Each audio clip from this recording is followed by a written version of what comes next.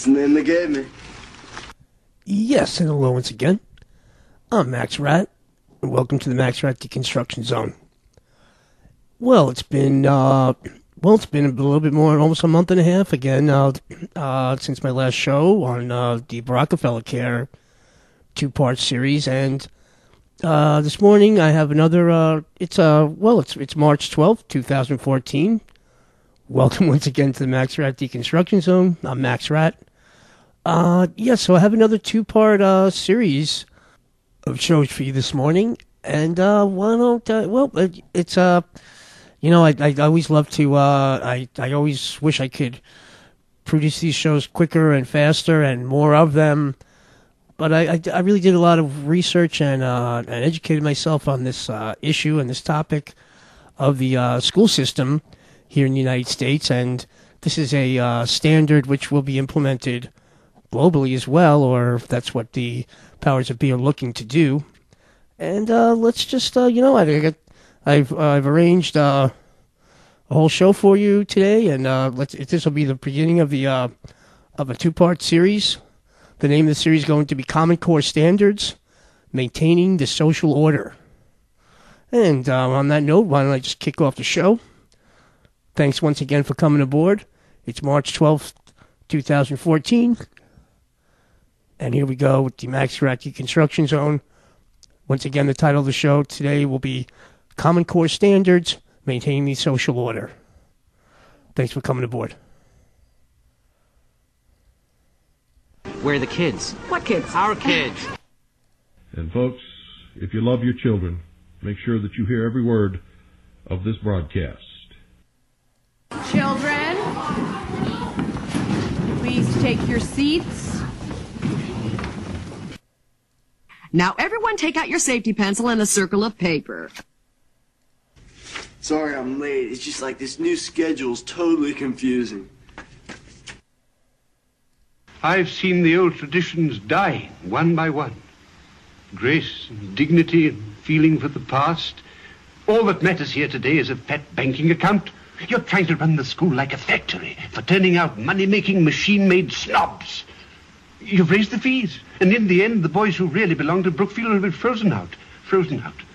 Modern methods, intensive training, poppycock. Give a boy a sense of humor and a sense of proportion, and he'll stand up to anything. We're going to pick up at this point with another master class. It's my pleasure in just a couple moments to welcome Professor Caroline Hawksby of Stanford University. All right, so the last clip right before that was Erica Hill from NBC. The clip before was Mr. Chips. It was a clip from the movie. I think it was like as old as 1939 or something like that. Goodbye, Mr. Chips, which is a very famous old movie about a school in London and a private school in London. Mr. Chips is an old teacher there. He comes out and says that the rich people are pushing out all the others, and the typical student that they once had there is no longer able to attend Brookfield School, which is the school in that movie.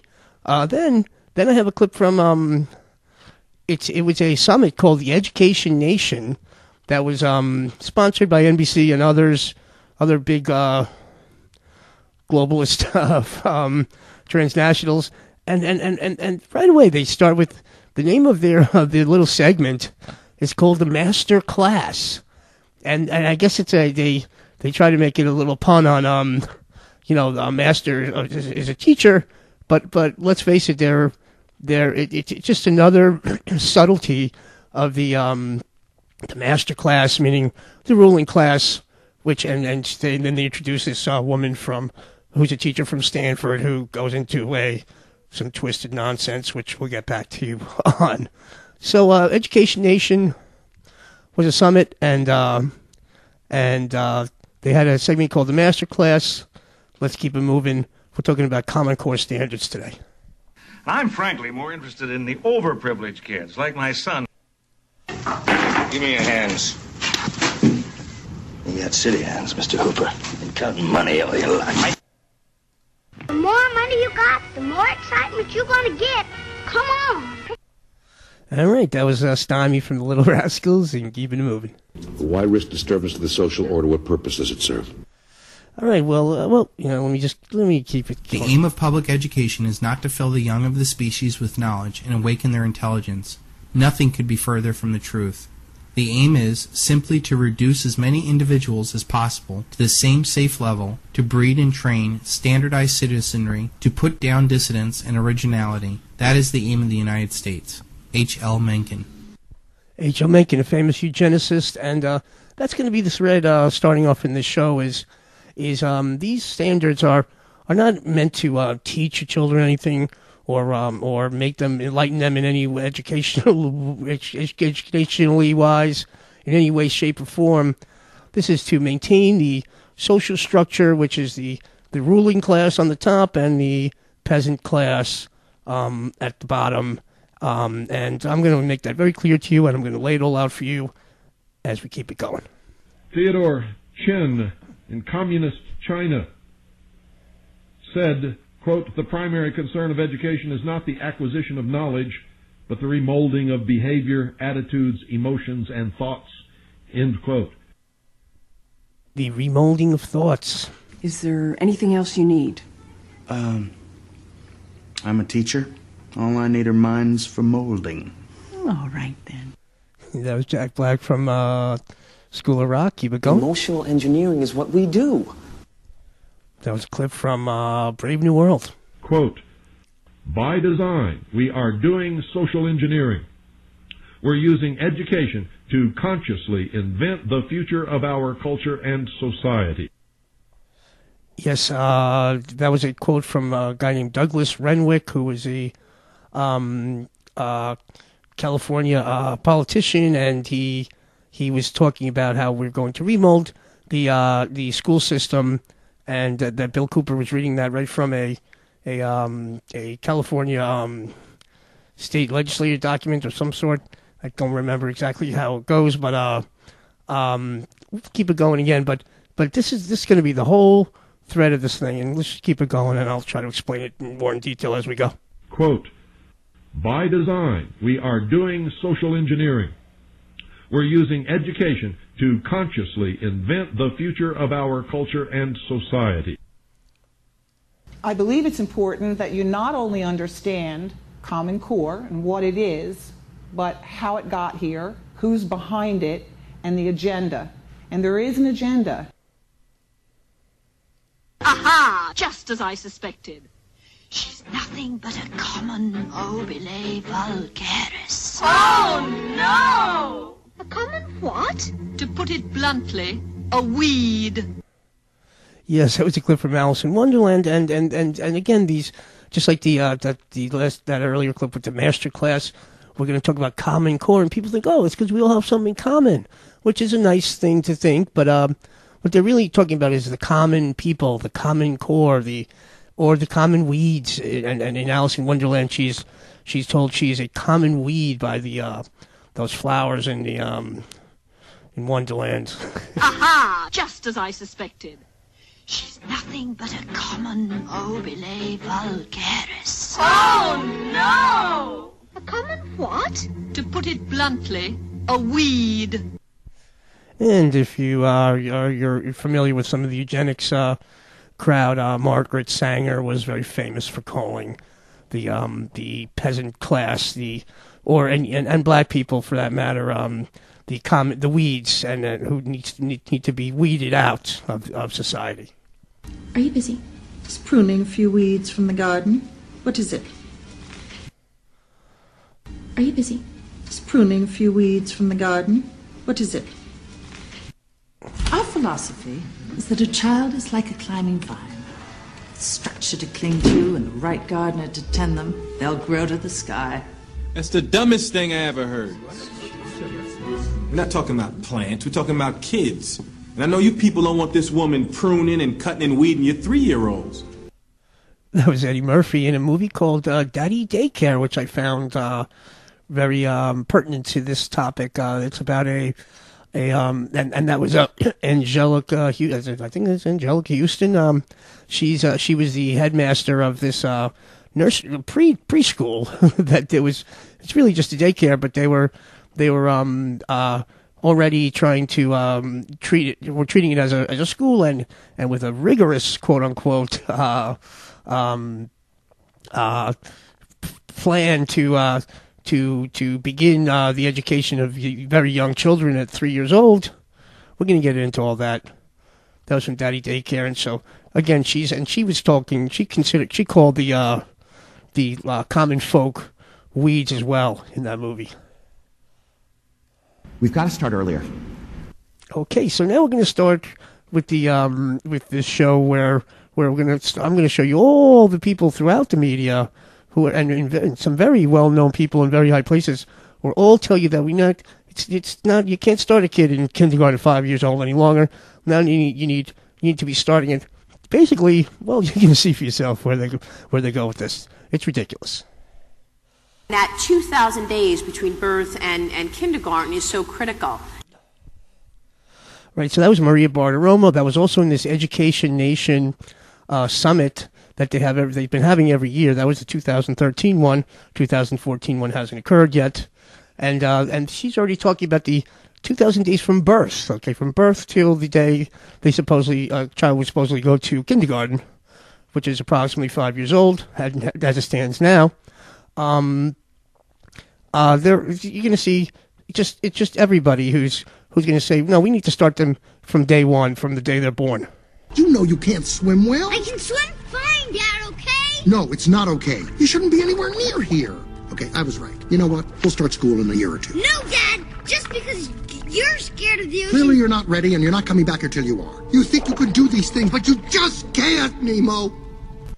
All right, that was Albert Brooks in Finding Nemo, and what that clip is going to do is because the parent associates himself with Albert Brooks, the father figure character with Nemo's father, and he's telling Nemo, you know, I think you're starting school too young, and Nemo's like, oh no, I'm not. The kid's telling him that he's eready, and that's just to condition the parents to turn their kids over to the state at earlier and earlier ages, and it's effective technique than what they're doing. And there are 2,000 days approximately between birth and when a child actually starts kindergarten. So tell us the kinds of things that are being taught in those 2,000 days. And needless to say, the first 6 years of a child's life are the formative years when you're forming the child's personality, and when the child is learning infinite amounts of knowledge about the world that they live in and how it's going to go from there, and that's why these Nazi criminals want to grab your kid at the earliest age possible so they can start indoctrinating them with the social engineering techniques that they've been implementing, and I'm going to explain all that stuff to you in the show. From a child's first breath to his or her first day of school and beyond. Okay, that was another woman in the Education Nation Summit. Now here's Lamar Alexander, who's a senator from Tennessee, and let's see what he has to say. These schools will serve children from age 3 months old to age 18. That may be a shocking thought to you. Okay, so now it's funny because I just did this show about the healthcare, the Rockefeller care, and I featured many clips from Jay Rockefeller, who was a senator from West Virginia, and one of the main writers of the bill of the healthcare law. And then I'm looking at this guy. I'm listening to this guy Lamar Alexander talking about these this new Common Core standard initiative that they're well, it's not so new, frankly. And I was like, wow, he sounds like somebody that sounds familiar to me. Because he sounds like a total psychopath. He wants to start kids at school at 3 months old. 3 months. I'm not sure if you bring them there in their crib or their whatever, their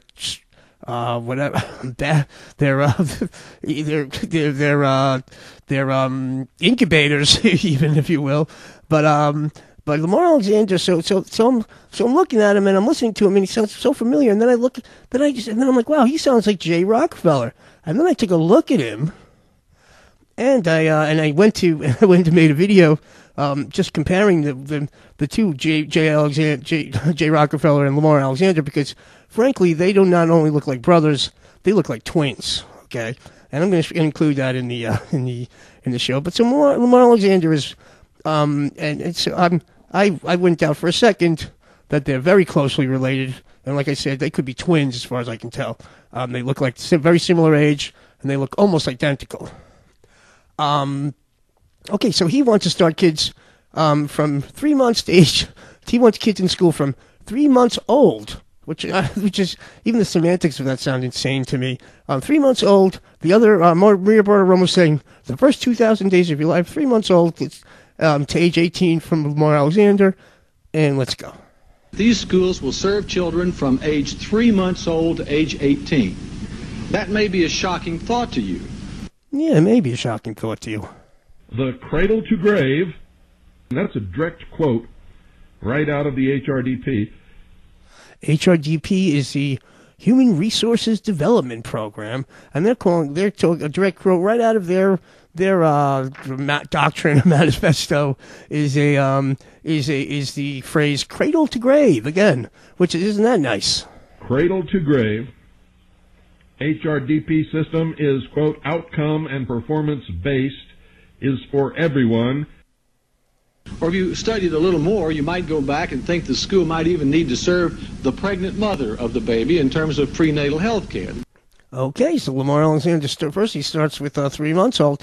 No, he said let's start the fetus in prenatal care in the school system. I'm not sure how he plans to do that. Maybe they're going to send some sort of a sonogram waves or something into the kid, and we'll start indoctrinating him with the neo-feudal system that they'd like to put in place right off the bat. Is that twisted enough for you? By shaping good behaviors in puppyhood, you have the best chance of creating an ideal pet.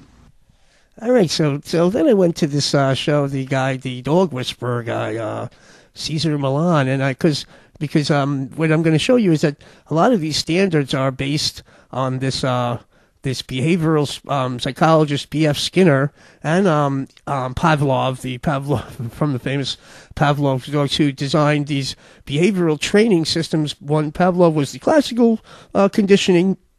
B.F. Skinner was the operant conditioning, and the dog whisperer kind of fits right into these things. So he's going to shape your behavior in puppyhood. By shaping good behaviors in puppyhood, you have the best chance of creating an ideal pet. You want to create an ideal pet. The developmental practices and the appropriate methods for developing kindergarten students as they think and develop and learn, it will help them be more ready for their future. All right. Again, they were just like, let us get our hands on your infant child. The careers and that we're preparing kids for requires them to really have a solid base, especially at this very young age.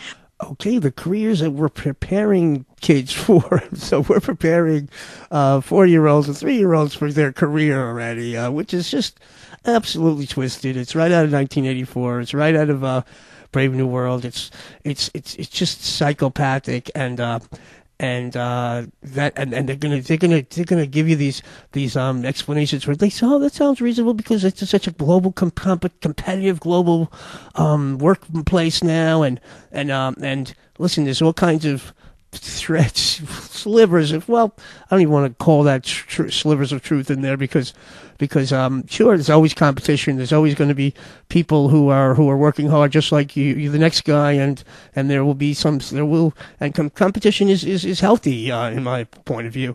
But that has nothing to do with grabbing a 3-year-old. There's nothing to do with preparing them for their readiness for their work, for their job. That's absolutely ridiculous. Okay, most people don't know what they really want to do with their lives until they're 30 years old, let alone 3 months old. It's ridiculous.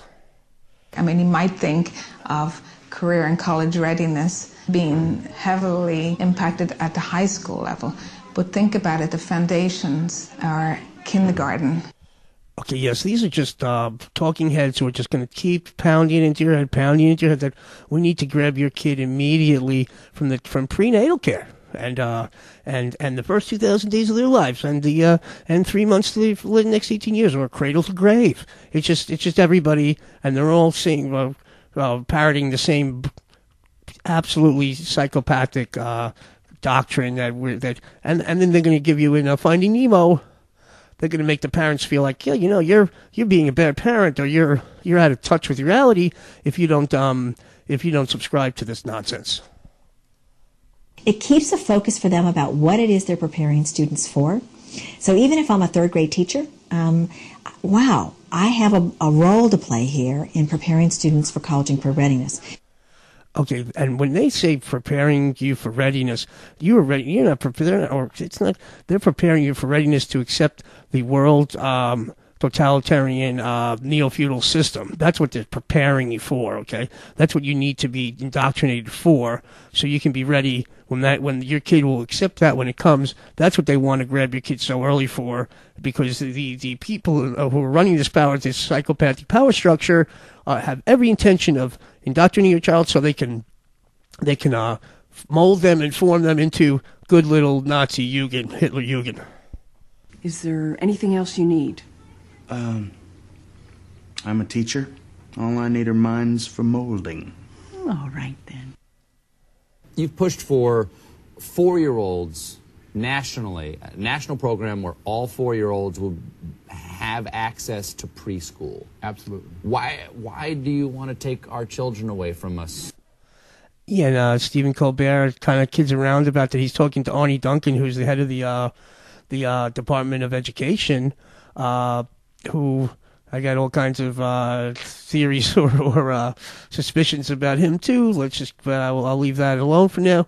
And so he's like, "Why are you trying to take our 4-year-olds away from him?" And they both chuckle about that, like that's funny or something. It's not so funny to me.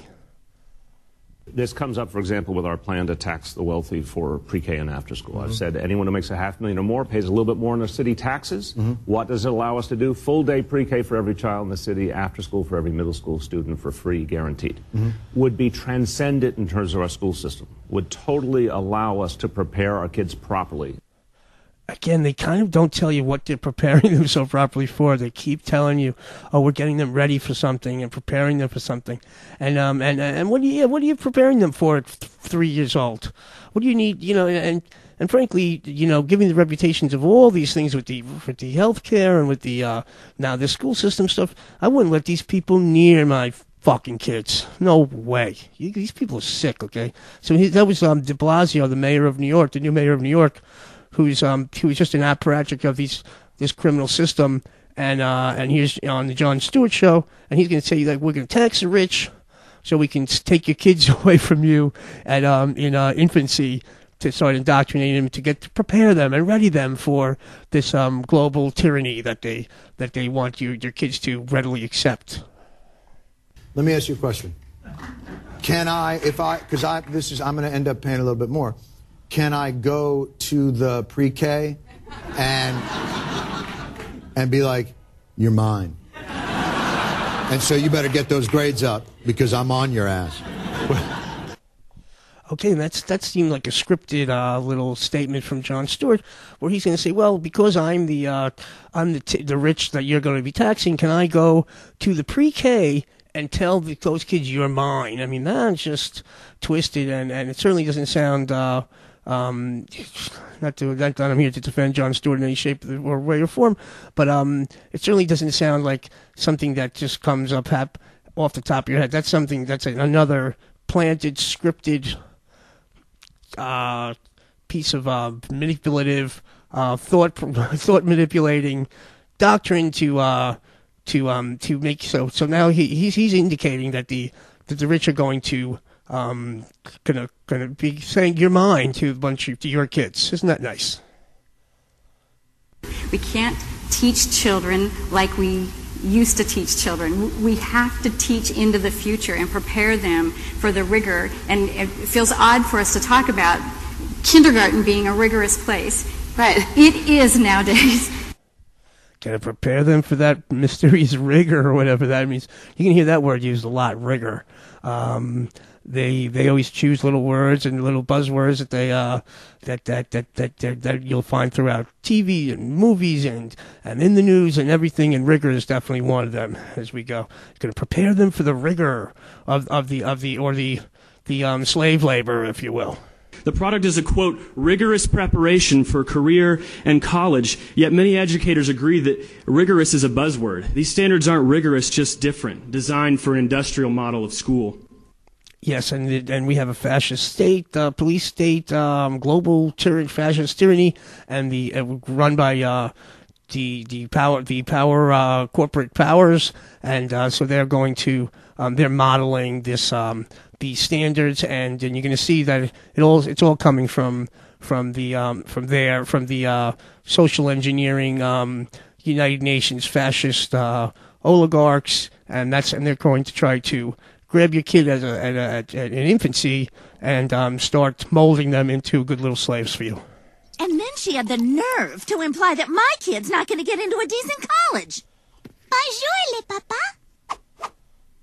Libby's still doing baby talk? Francine, she's speaking French. We need her to be trilingual so she stands out from the other applicants. For preschool? No, for college. You got to start early if your child is going to be exceptional. It's the only way to get into the Ivies. And that's a very prevalent mantra that goes. It's all over the place. And parents are all uptight about it. How they're I know friends who are shooting flashcards in front of my friend has a little baby. She's telling me that she can tell you all the shapes of trapezoid and a pentazoid or whatever. And it seems impressive, but it's just bizarre and twisted to me. And I was very well educated, and there was no need to take me at 3 years old, or even 2 years old, or 1 month old, or 3 months old, and start drilling me with flashcards. And for that matter, well, I'm going to get into. Let's just keep it going. I'm going to get into that a little bit further too. They understand that we have a skills gap that can only be closed if America does a better job training and preparing people for work. Right, so the excuse to take your kids so young is that we have a skills gap. In other words, the people of the global workforces in China and India, they have better skills in us now. So that's why we need to grab your kids earlier. That's not the reason. Okay, the reason is to indoctrinate them into a neo-feudal slave system and get them to accept it. And if you don't miss what you don't know. I would think the brand new American school would be year-round, open from 6 to 6. Okay, there's psychopath Lamar Alexander, he wants to start them at 3 months old and from 6 to 6 now, 12 hours a day from 3 months old till 18 years, and then they'll pick them up cradle to grave, so that they'll come pick you up from there and you'll take you to your grave. Also, just twisted. Okay, keep it going. I've said repeatedly, our day is too short, our week is too short, and our year is too short. Okay, our days again. That's Arnie Duncan, and he's like, we need to keep these kids. We need to control your kids all the time, so you'll never get to see them. And we're preparing them for the global competitive workforce, folks. Yeah, right. Teachers and principals in schools from Tennessee to Washington, D.C. are making big strides in preparing students with the skills for the new economy.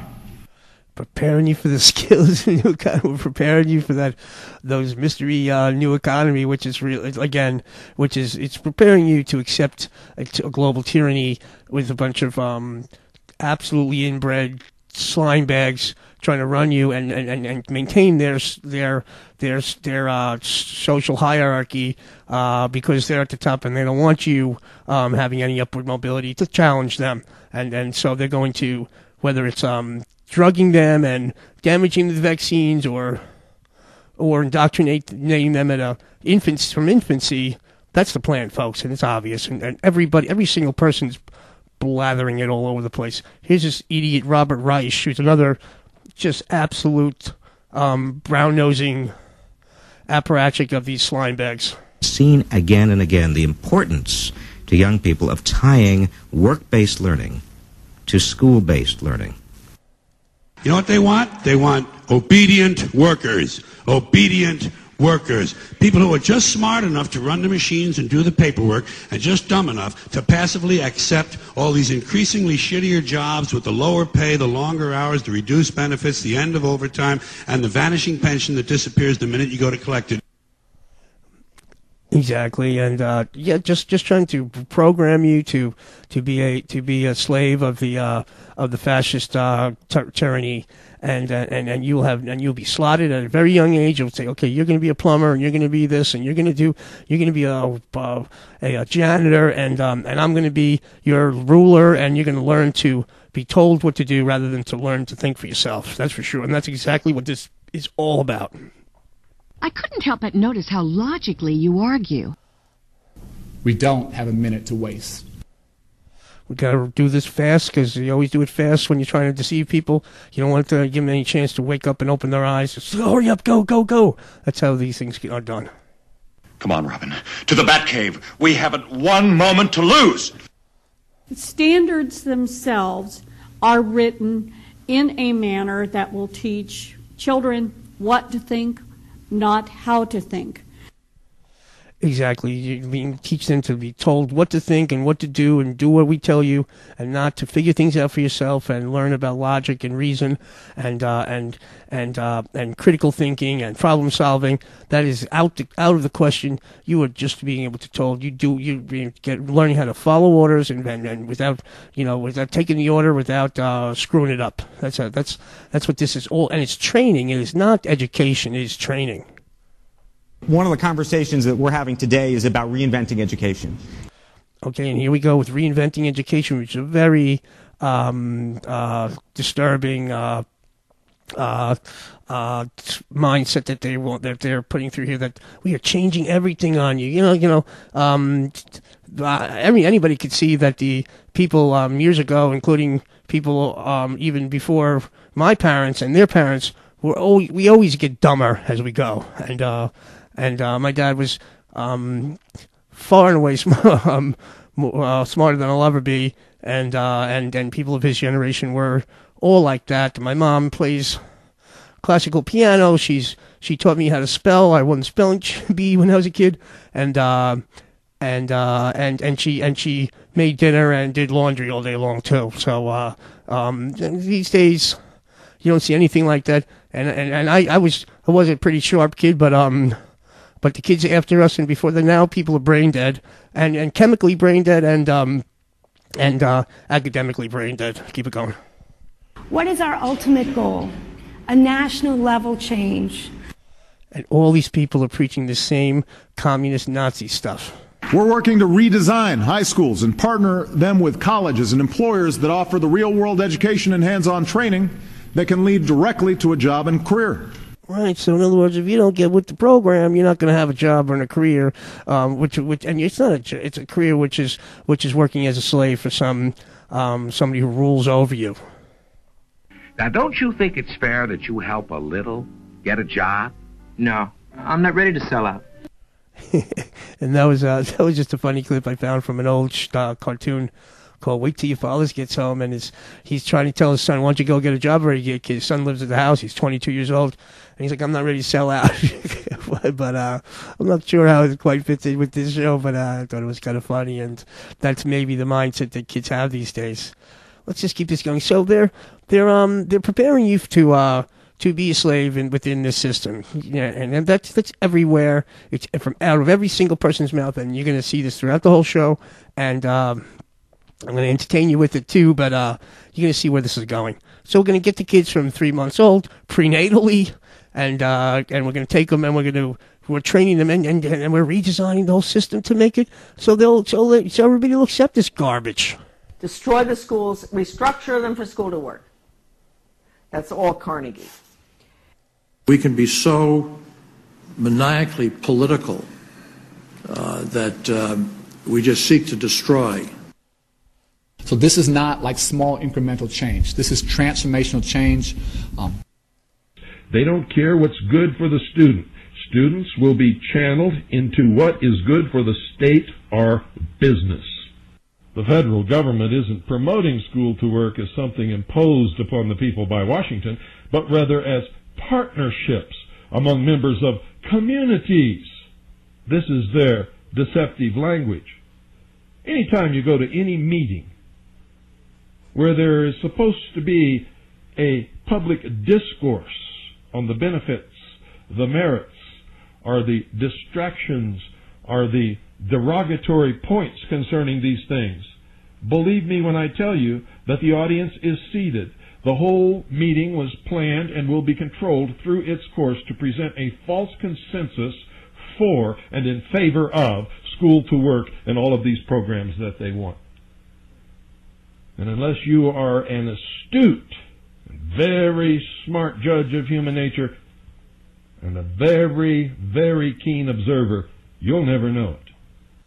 And that's something that was very obvious when I was watching this Education Nation summit, where that was an elaborate, and with hundreds of people with on the stage, and they're all scripted and talking about and like Bill Cooper said when he was discussing education 20 years ago, which is, and it's prophetic how pertinent and how applicable all of his words and his research is today.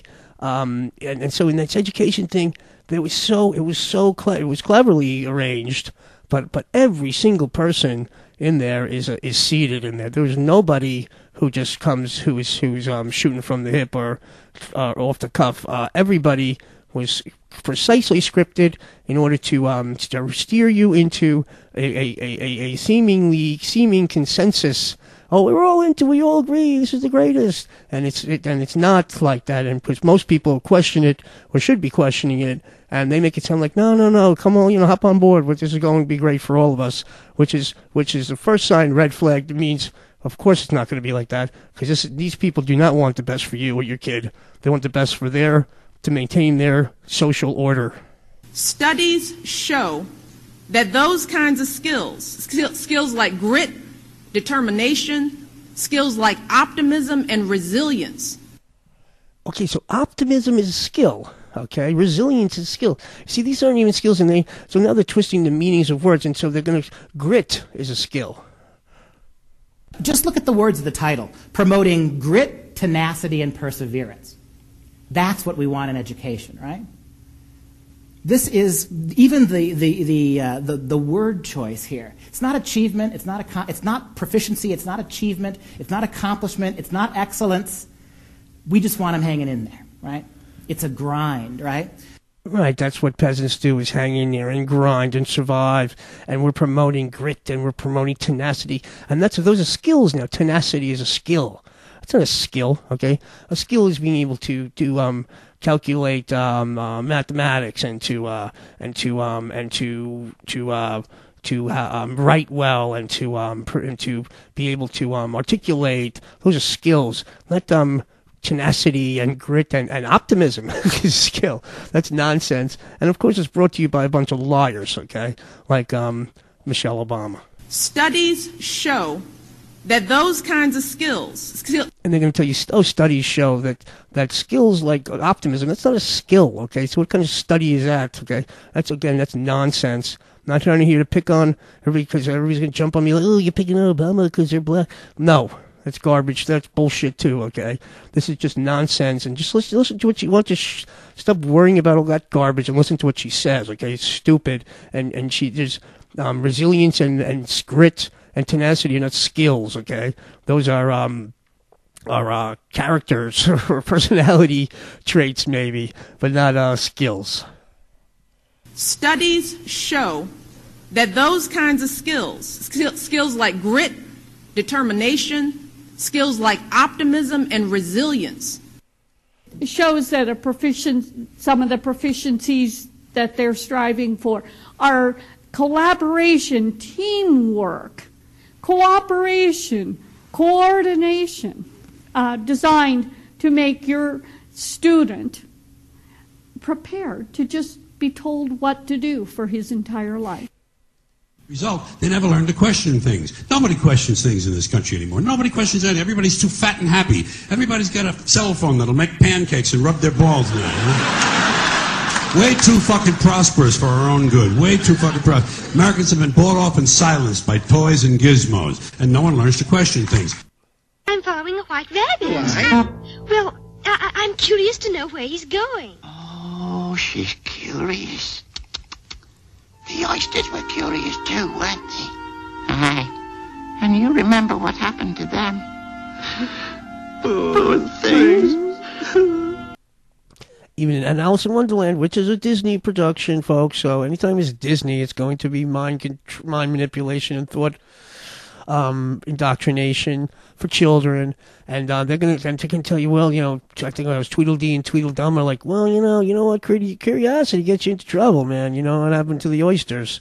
And so don't ask questions, just do what you're told and shut up. And that's what they're training children, and now they want to train children at a very, very young age, infancy, no less, and so they'll be good little, because I'm sure the studies, if you want to look at real studies, I'm sure the studies will show you that when you train a child at those very young ages, you will produce a robot with all those with that chip already fabricated to accept accepting orders and following orders from a bullshit ruler of yours.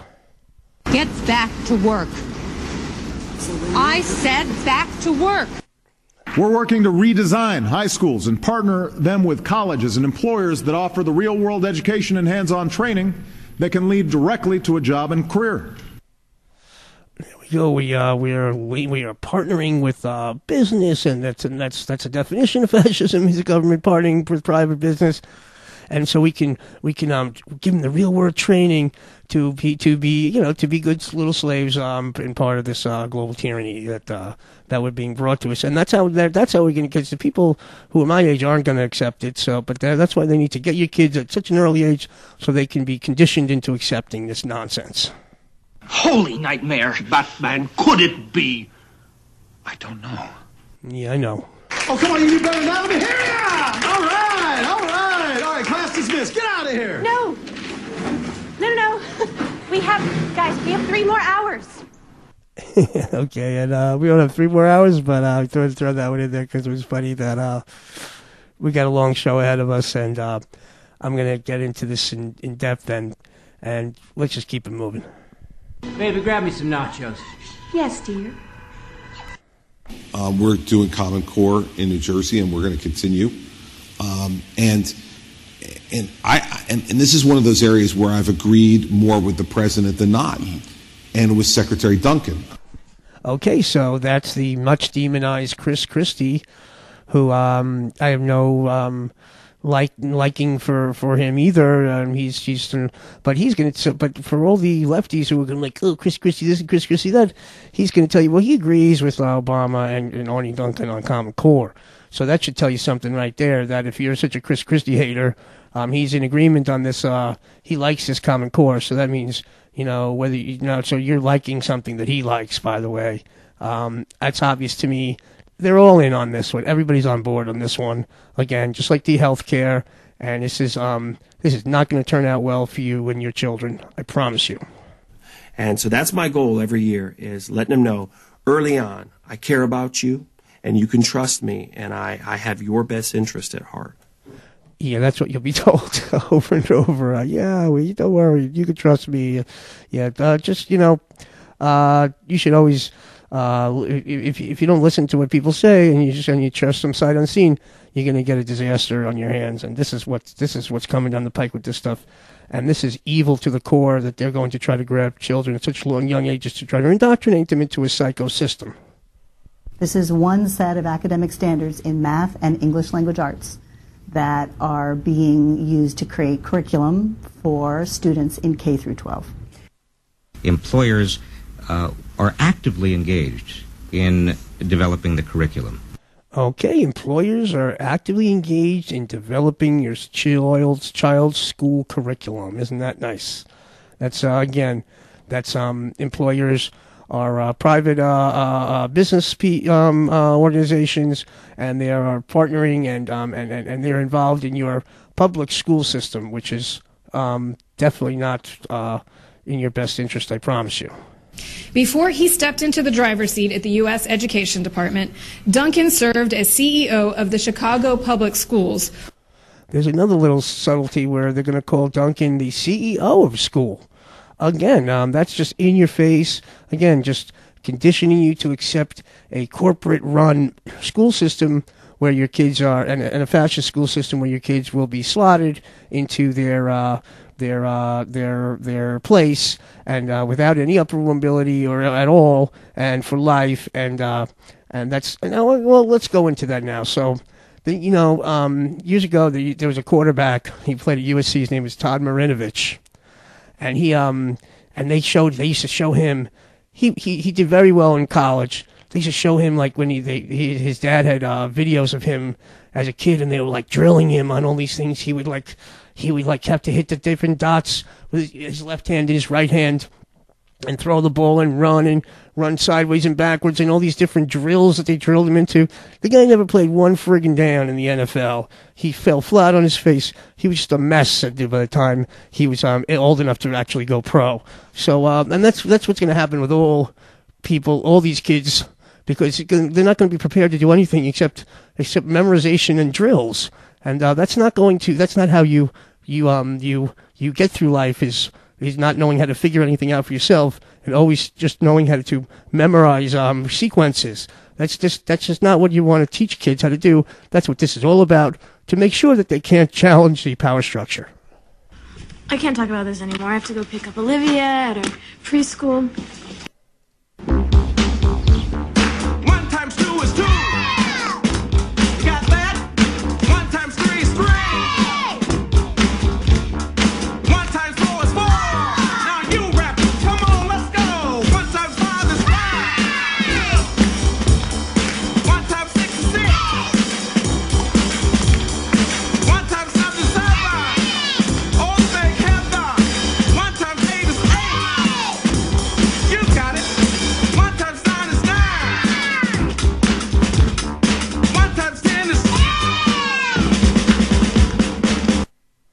Hello, Denise. Oh, hi. I don't know what to call you. Uncle Wilton is fine. Okay. I just love what I saw here. That was amazing seeing these kids enjoy math. Math doesn't have to be boring. I've wanted to teach Olivia math for a long time, but I didn't think she was ready. Well, if you make it fun, they learn. Right, Olivia? 1 times 1 is 1. 1 times 2. And then they use the 1 times table, because so the kids could he could go 1 times 8 is, and then the kids go 8, and once eventually after the first 3 numbers they realize that if he says 1 times whatever, it's going to be that they just have to repeat that number again. You won't see them doing this with even 2 times 2 is 4, because then you have to figure that one out in your brain, and this is not about that once again. So and this is from the Cosby Show, and she's like, "Oh, I just love what you're doing here again." And she's like, "Oh, if Lisa Bonet in the Cosby Show thinks it's great, then you should think it's great too, and you should embrace it." And again, that's like I always try to do, is show you where it's in everything you're watching, and so you're being, whether it's Finding Nemo or the Cosby Show or dozens of other things as we proceed forward. Hello, Denise. Oh, hi. I don't know what to call you. Uncle Wilton is fine. Okay. I just love what I saw here. That was amazing seeing these kids enjoy math. Math doesn't have to be boring. I've wanted to teach Olivia math for a long time, but I didn't think she was ready. Well, if you make it fun, they learn. Right, Olivia? 1 times 1 is 1. 1 times 2 is 2. And that, Denise. 1 times 3 is 3. 1 times 4 is 4. And they're implying that that learning isn't fun to begin with. You have to make it fun for them. And just on a lighter note, my good friend, his dad was a very famous and one of the greatest jazz drummers in ever. And that was Max Roach playing. He was on the Cosby Show playing that drum. That's why that drum was so tight. It was like pop, pop, pop, pop, pop, pop, pop. So anyway, so again, so they're indoctrinating Lisa Bonet's daughter Olivia in this preschool thing, and she's saying how great it is. We're also very proud of Lily. Tomorrow is her first day of kindergarten. To Lily. And you'll be impressed to know that she's going to be one of the smartest girls there. Lily, sweetie, what's the square root of 64? 8. Wow. Nice trick. Hey, Lily, what's the square root of this potato? 8. Congratulations, you have a parrot. That one hit home all the way to, that was from another very popular show called Modern Family. So so he teaches his little daughter how to to memorize the square root of 64 is 8, and then the kid exposes that by saying she'll just say 8 to anything you tell her. She's a parrot, and that's exactly what happened there. I'm gonna play that one again because I like that one. So tell me about your day. How was... we're also very proud of Lily. Tomorrow is her first day of kindergarten.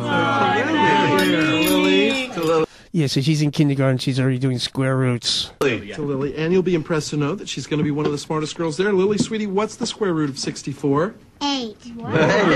Nice trick. Hey, Lily, what's the square root of this potato? 8. Congratulations, you have a parrot. There you go. There you go. So tell me about your day. How was, math? We were doing conversions on the overhead projector, and Mrs. Hosner erased her mistakes with spit. Oh, huh. And that was from King of the Hill, and Frank is like, oh, yeah, really? He didn't know what to say about that. That has nothing to do with math, obviously, and that's kind of a lot of these shows will try to make you think that all kids are a bunch of idiots these days, and in some cases, it's because of these teaching systems that they have that kids are totally lost, and it won't end well. It's time for math in Liz Bradstreet's kindergarten class at PS 124 in Brooklyn, New York. Jan needs 12 buttons for the dress. Okay, now this one I'm going to tell you right now, again, like we were talking about seating the summits and seating the meetings. This one is a contrived. She's going to say buttons like she's got some ghetto-y accent or something like that. She's a teacher in Brooklyn, and this is a Common Core promotional video that is supposedly done with lots of money and high production value, and they're gonna say that she's a third grade teacher, and she says buttons like that, and I don't believe that for a second. I believe that because that's the only word she mispronounced. She says like that, and it's just nonsensical, and it's just to confuse and manipulate your ideas of what's really going on. And this is nonsense. But let's just listen to how they cleverly contrive this thing. It's time for math in Liz Bradstreet's kindergarten class at PS 124 in Brooklyn, New York. Jan needs 12 buttons for the dress. First, Jan finds 4 buttons. And even when they say finds 4 buttons, like, I mean, she found it, and what they're leading this towards is that they don't want your kid to know how to figure anything out for themselves or to do math for themselves. So they're going to try to steer them into all these other bizarre social things, like, and we're going to get into that. But what they want you to do at the end of the day is not know how to figure anything out yourself. So you're going to have to follow orders or else you're not going to be able to survive. And that's what this is about. Let's keep it going. It's time for math in Liz Bradstreet's kindergarten class at PS 124 in Brooklyn, New York. Jan needs 12 buttons for the dress. First, Jan finds 4 buttons. Next, Jan finds 2 buttons. Last, Jan finds 6 buttons. Can Jan make the dress? Look, yeah, I have 3 apples. Okay. You have 2 apples. Yeah. I give you 1 apple. Do we now have the same number of apples? Repeat it one more time? See, this is why I should have sent you to a private school. No, repeat, no. I feel like there were too many kids, not enough one-on-one instruction. No, it's not that I can't, I can figure it out. It's okay, just that usually I would have had things memorized before I was tested. You should be able to do this just in your mind. This is a logic game, and I'm not good at. Okay, just try to visualize. This is very cleverly done. He said, "I'm not good at logic. I usually have it memorized," and he's not able to think for himself. We'll keep it going. Visualize the things I'm talking about. Okay. I have 3 apples. Mm-hmm. You have 2 apples. I give you one of my apples. Do we have the same number of apples now? You have 2 left. That's right. You gave me 1. Mm-hmm. How many did I have in the beginning? You had 2 to begin with. So how many is that? That's 3. So how many do I have? You have 3. Gotcha. No, you have 3. You answered it for me. Exactly. Frankly, that was very cleverly done. That's where it's at these days. And you know what? Hey, I'm going to play that one again too because I like that one. Let's go. Look. Yeah. I have 3 apples. Okay. You have 2 apples. Yeah. I give you 1 apple. Do we now have the same number of apples? Repeat it one more time. See, this is why I should have sent you to a private school. No. Repeat. No. I feel like there were too many kids, not enough one-on-one instruction. No, it's not that I can't. I can figure it out. It's Okay, just then that, I'll that ask you usually I would have had things memorized before I was tested. You should be able to do this just in your mind. This is this is a logic game, and I'm not good at. Okay, just try to visualize the things I'm talking about. Okay. I have 3 apples. Mm-hmm. You have 2 apples. I give you one of my apples. Do we have the same number of apples now? You have 2 left. That's right. You gave me 1. Mm-hmm. How many did I have in the beginning? You had 2 to begin with. So how many is that? That's 3. So how many do I have? You have 3. Gotcha. No, you have 3. You answered it for me. What is a D? I mean, a D is 70%. I mean, if I had 70% of a pie. Right. I mean, that's a lot of pie. Negative b plus or minus radical b squared minus 4ac over 2a. That's correct. A girl answered a math problem. You know what that means. A witch!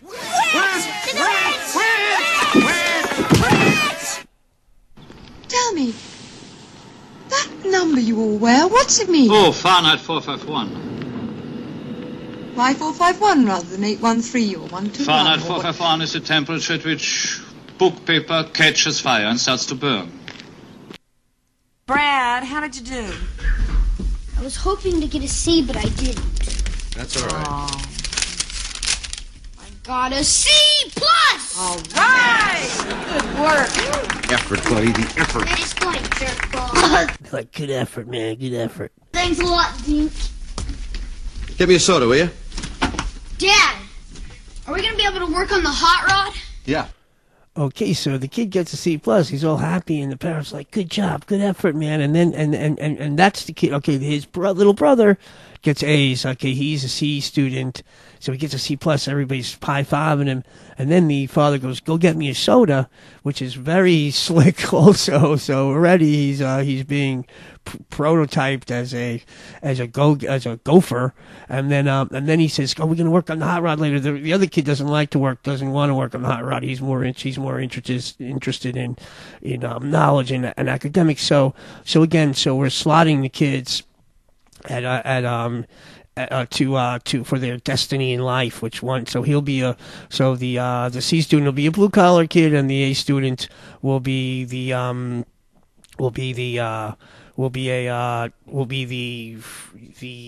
more he might get the job in the inner party like with in 1984 you have the people in the jumpsuits who are like Winston, who are just doing their slave chore, and then you have the people the ruling class above him, and so you might say, if you're smart, you should be in the ruling class. I don't like the idea of any of this being.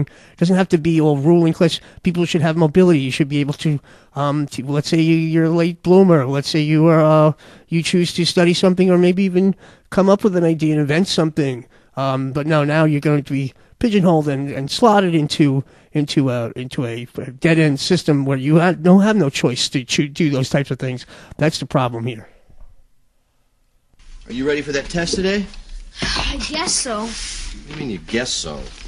When I began teaching in 1974, intellectual meant specific standards. The child will be able to punctuate a sentence. The child will be able to discuss. truly intellectual activities. The child will be able to figure a math problem.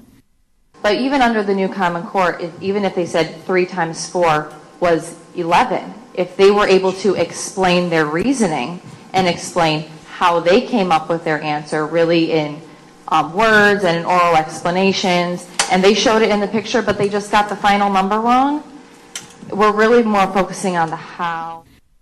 Okay, so now we're well, if you gave it a good try and you made showed a picture of what 3 is, 8 plus 3 is 11, or 3 times 4 is 11.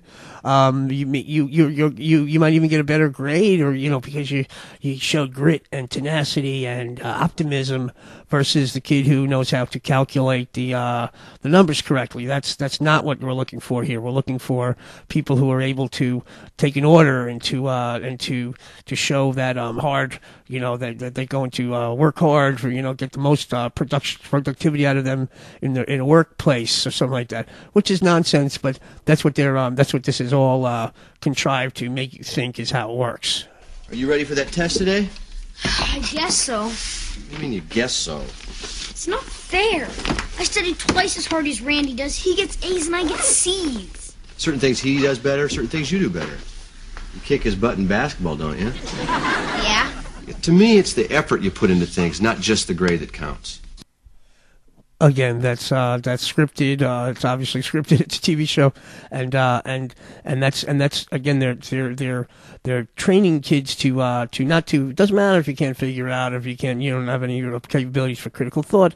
It's whether it's your effort and it's your ability to follow orders and follow and do what you're told. Are you ready for that test today?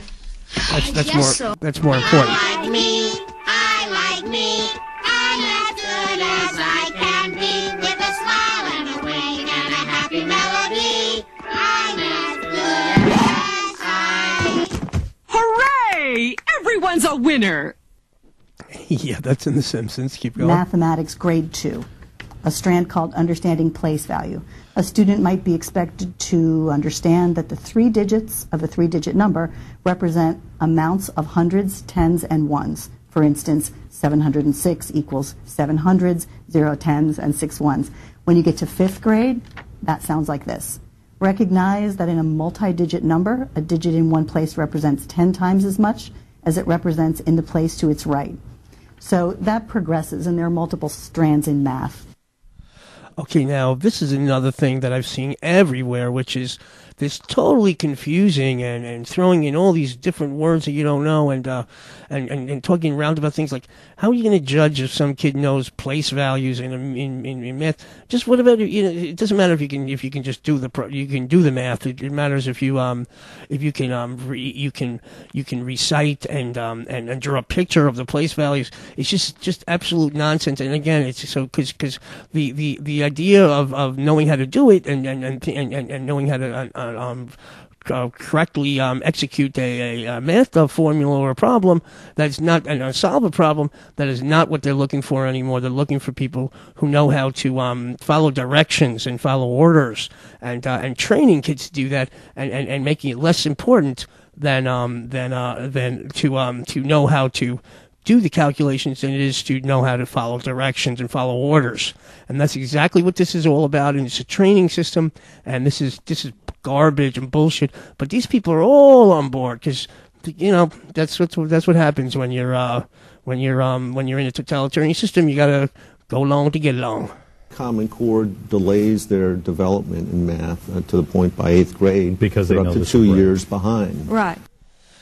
So they're intentionally delaying people's development, making them more focused. And kids' development. Focus means doing fewer things at any given grade, so that students have more time to internalize, practice, and learn what is being done in that grade. Okay, focus means doing, slow them down, and so they can internalize, or they can be indoctrinated or propagandized into getting and trained properly. And that's what this is. Again, this is twisted, and what does that have to do with learning? Slowing people's learning process down to get them to grasp the indoctrination. That's what they were doing here. Making them more focused. Focus means doing fewer things at any given grade so that students have more time to internalize, practice, and learn what is being done in that grade. Whatever that means. In the elementary grades, the writers have focused the standards into main concepts called domains. They start in kindergarten with counting and cardinality, operations and algebraic thinking, number and operations in base 10, measurement and data, and geometry. Kindergarten algebraic thinking and cardinality. I looked that up. It's like it's got a simple explanation. The number of elements in a set. Okay, if you have 3 numbers in a whatever you need that set for, I don't know, but and you can say, well, there's 3 elements in the set, so the cardinality is 3. Again, that's just confusing people, and I never heard that word in my life until starting this show. Cardinality. I'm very well, highly educated, and I did very well in school and in math and in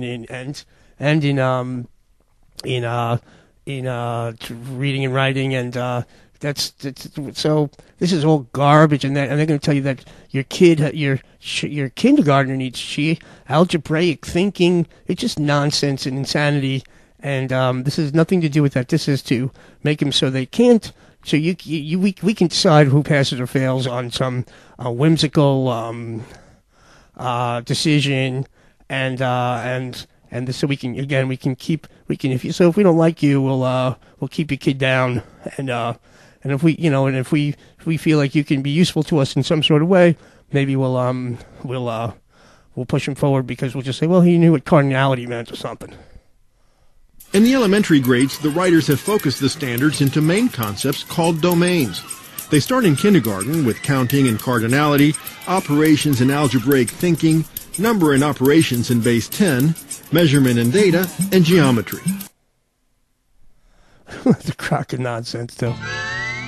It would be so nice if something would make sense for a change. What is it? Not algebra, geometry. I was so bad. Terrible at geometry. I was good at algebra. Which one's geometry? No. It's like shapes. Yeah, that's those were teachers discussing geometry in the teachers' lounge in a movie called Chalk, which was kind of a funny movie, and so and the teachers don't even know what the hell geometry is. Again, this is all to dumb down. Can you see? I mean, is it obvious enough for you? Keeping it going. Glenn is buying a hot dog. The hot dog costs 75 cents. Solving word problems involving money appears in the second grade standards for measurement and data. Show 3 different ways Glenn can pay for the hot dog.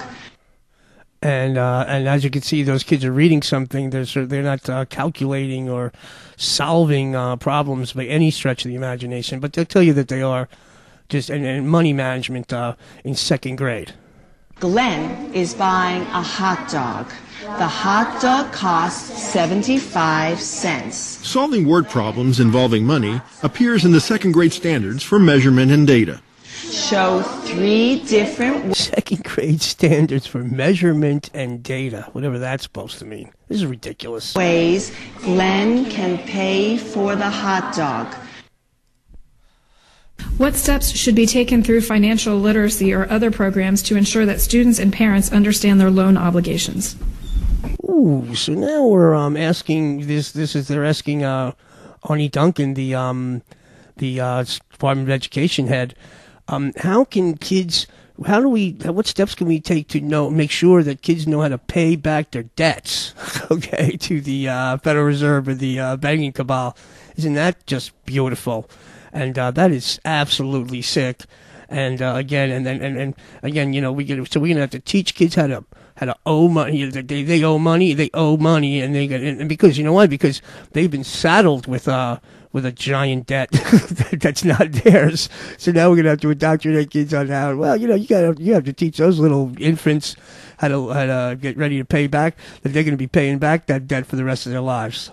We've seen more and more states adopt financial literacy graduation requirements. That's a step in the right direction, but finding really creative ways to integrate financial literacy into social studies, into science, into math. Again, not starting in high school, but in kindergarten, first grade, and second grade. There are huge benefits there. I think the whole mortgage crisis our country went through was in part due to the lack of financial literacy. So we're paying a huge price for this. That is absolutely twisted. So now he's going to blame the mortgage crisis not on the fact that that banks were packaging mortgage-backed securities and fraudulently and using the same mortgage-backed security in 10 different security for trusts and rampant fraud was throughout the whole industry, and then they were pumping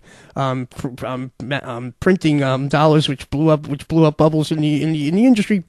Now that has nothing to do with it. It's because kids weren't taught how to pay their debts back at infancy. That's a problem. People are financially illiterate.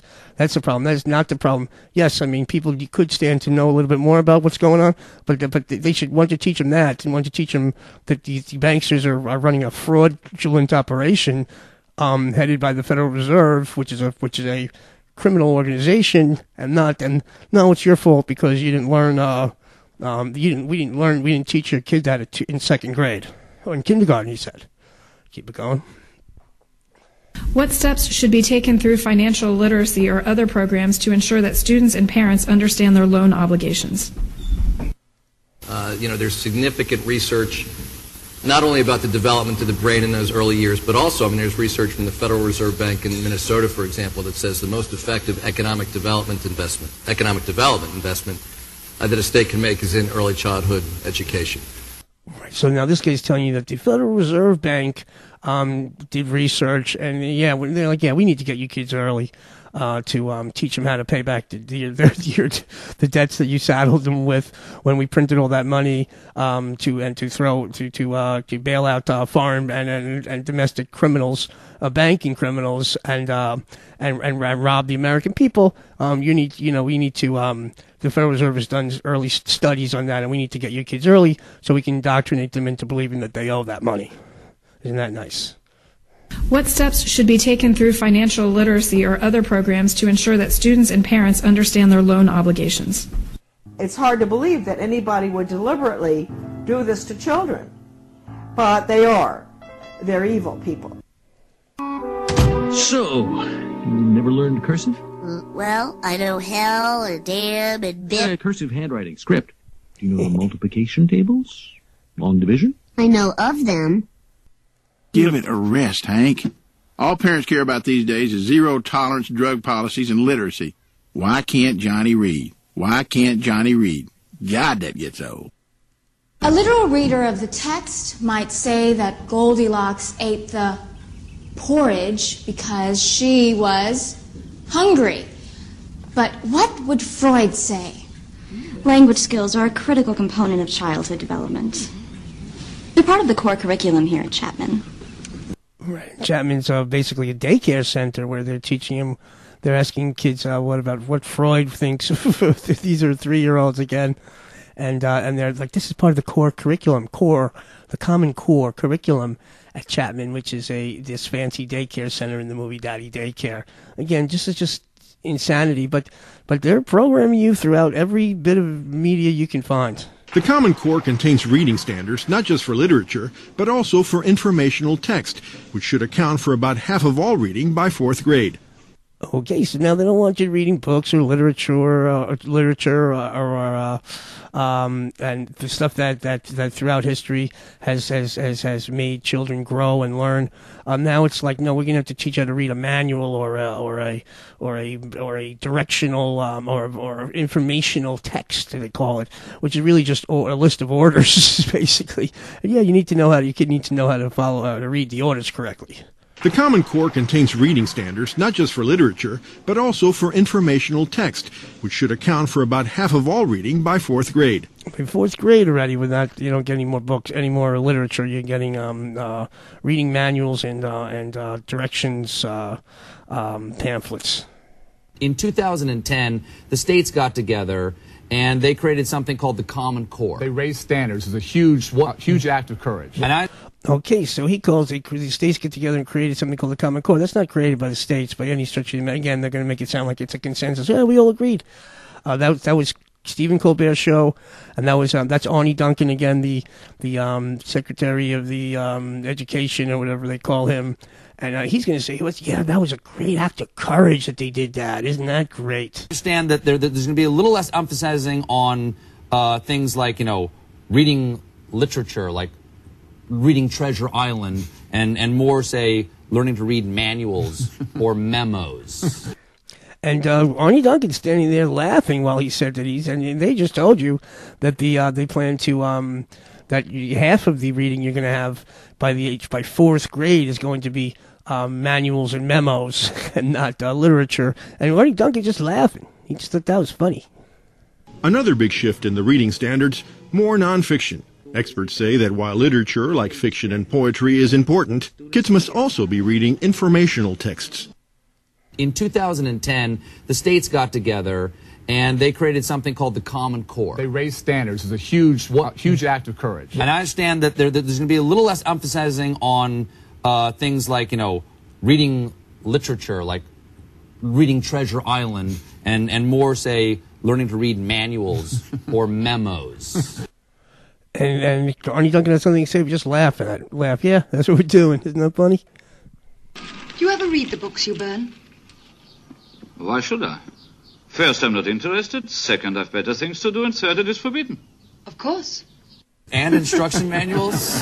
Is that part of it? Because I read instruction manuals and memos. Is that true? Just laughing. Give it a rest, Hank. All parents care about these days is zero-tolerance drug policies and literacy.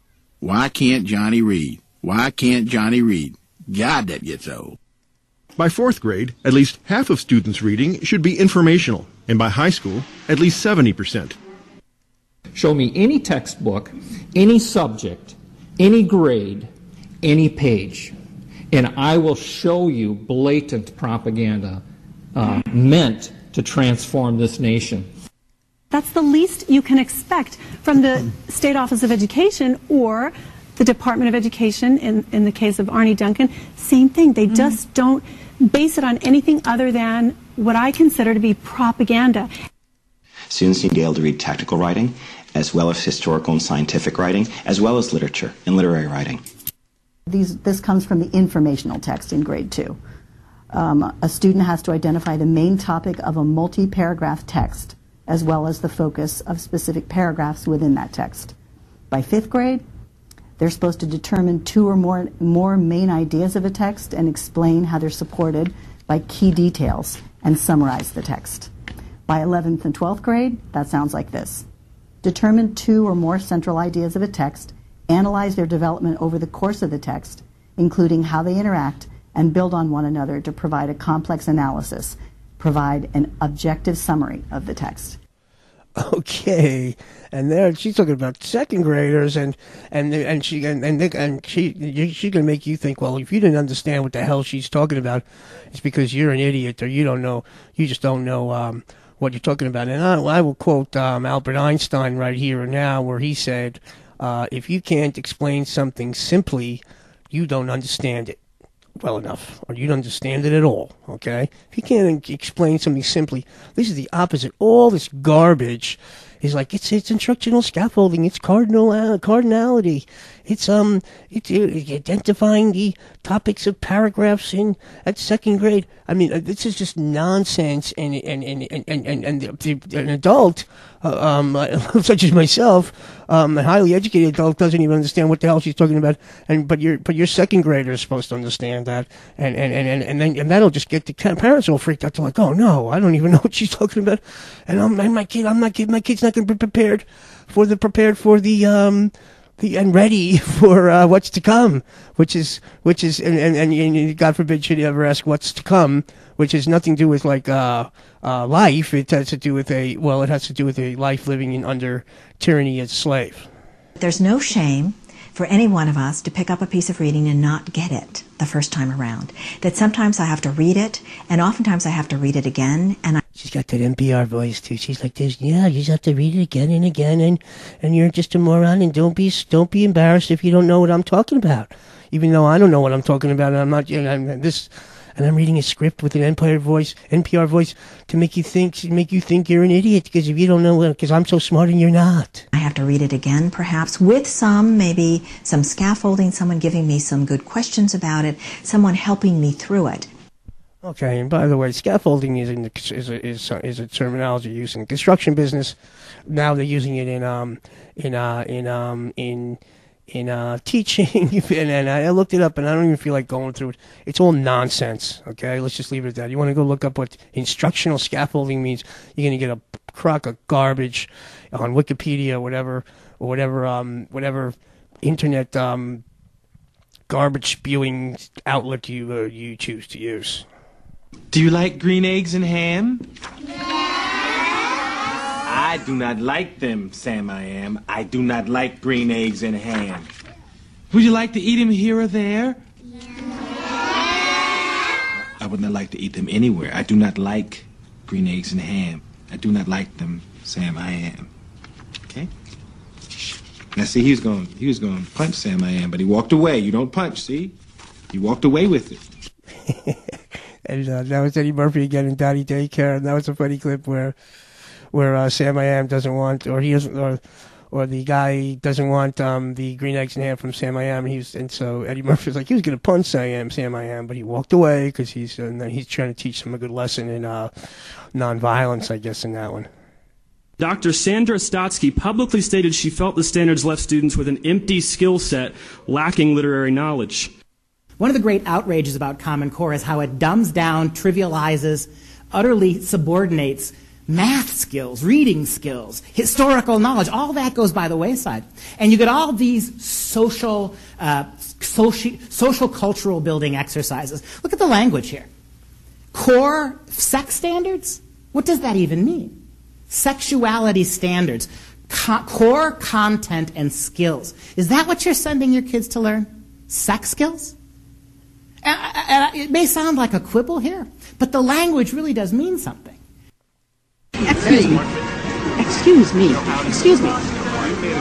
Excuse me. Am I the only one who finds all of this more than a little disturbing?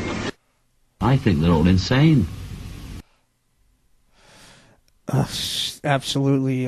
Just keep it going. Yeah, so we're going core sex skills. That's in there, folks, and that was just absolutely twisted. And I can go into it even further. There was a lot on that, but I thought it was just so distasteful that so twisted that if you want to go do your homework on that, you can yourself. Just look up core sex skills, core sex standards. But is college for everybody? And it's just absolutely twisted. School to Work, Job Ready is not a voluntary program, as all students will have to participate in it regardless of what they have told you. According to the Governor's Commission on Workforce Preparedness, quote, the Commission proposes the elimination of the general track requiring all students to be enrolled in a job-ready program, end quote. And the fact of the matter is that far too few young people are getting the skills they need, middle school, high school, community college, four-year universities, to go into the world of work. Yeah, and these people are just Arnie Duncan and these upper level education administrators are just pushing. Your kid's not going to be ready to compete in the global marketplace. That's because we've already shipped all the jobs and the factories out of the United States. So now that's back their way into an excuse for why your kids are destitute and out there and become a new peasant class. You can't really separate school from work these days, and that's why the Education Department and the Labor Department are working so hard together.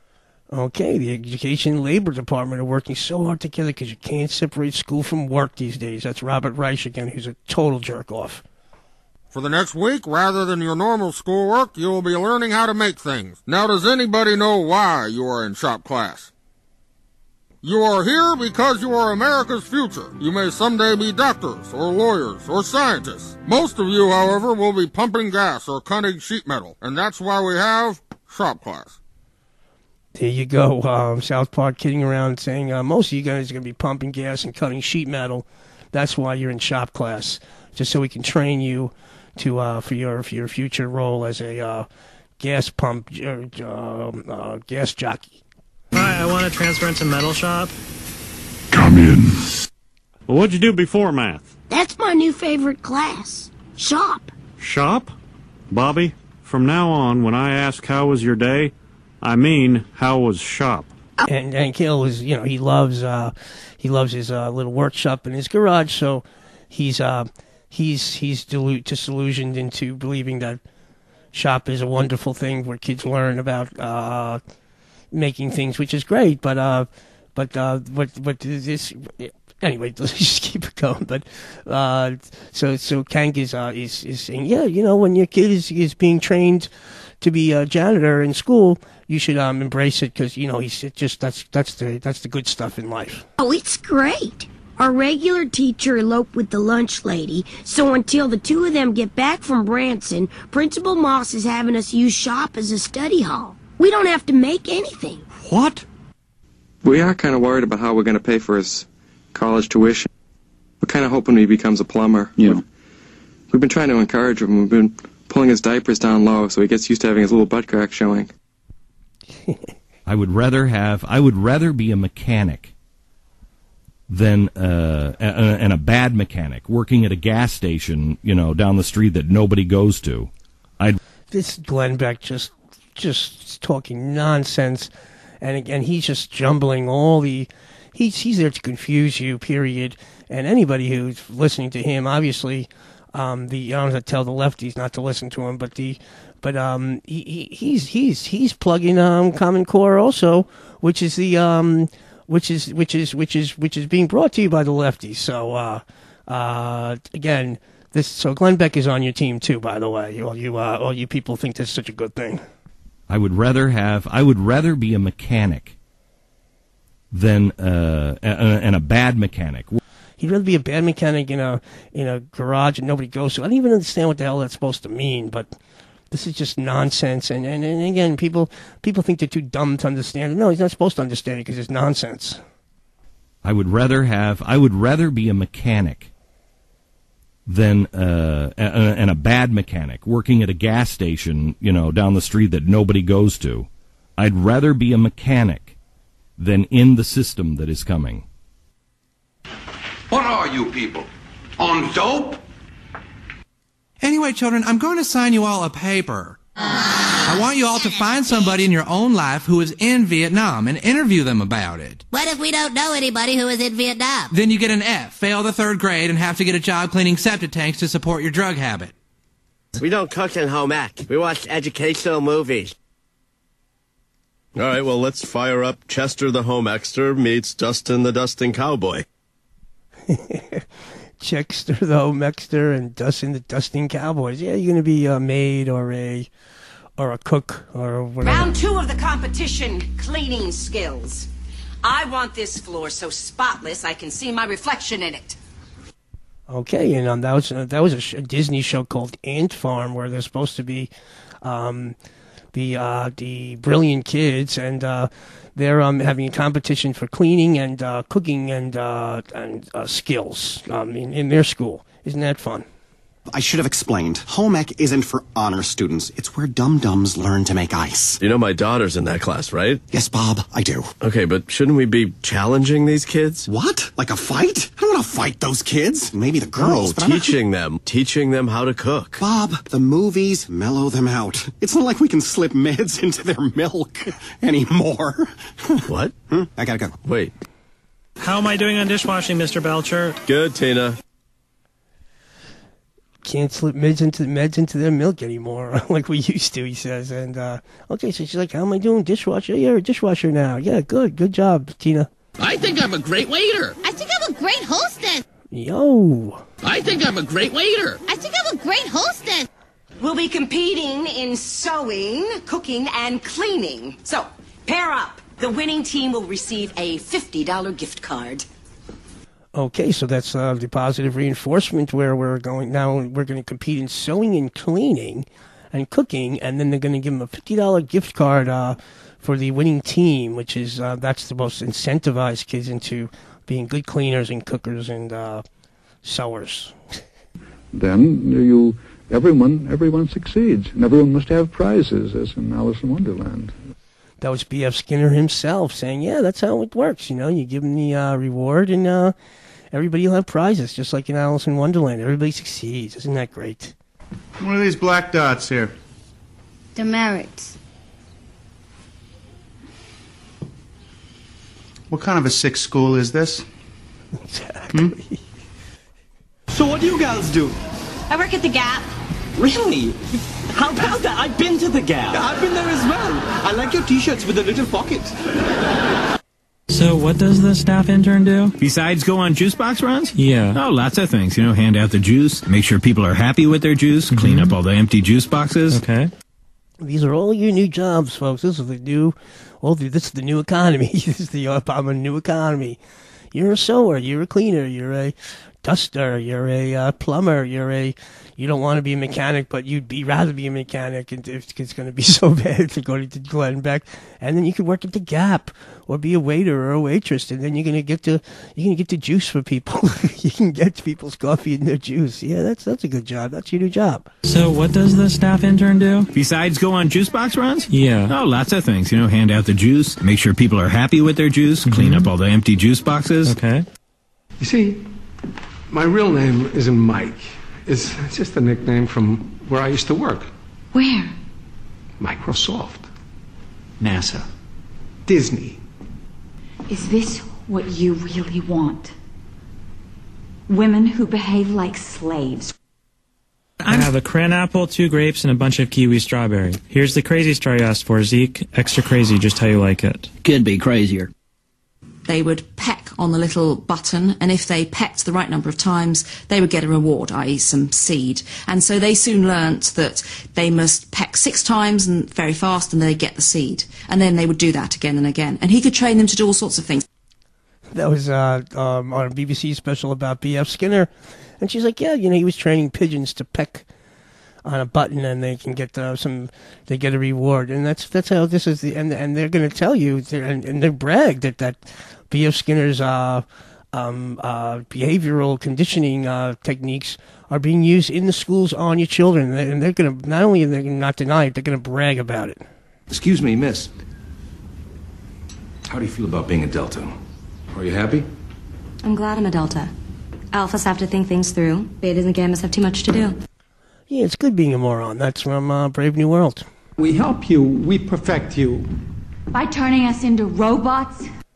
Because when the year 2020 rolls around, nearly 2/3 of all jobs in this country are going to require some form of training.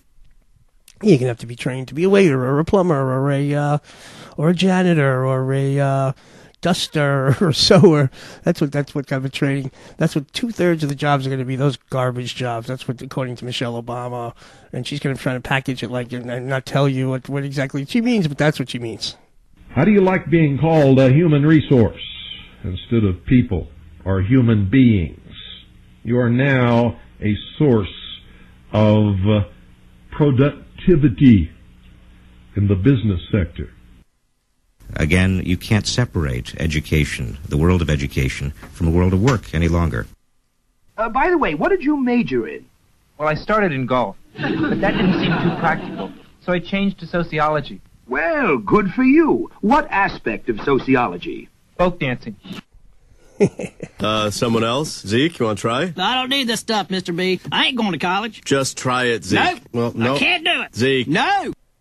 Hey, Toshi, my mom's taking me to get ice cream. Want to come with? Absolutely not. They're in music lessons, one of the many extracurricular activities that will ensure their entry into a top university. They have no time for treats or games or bathroom breaks.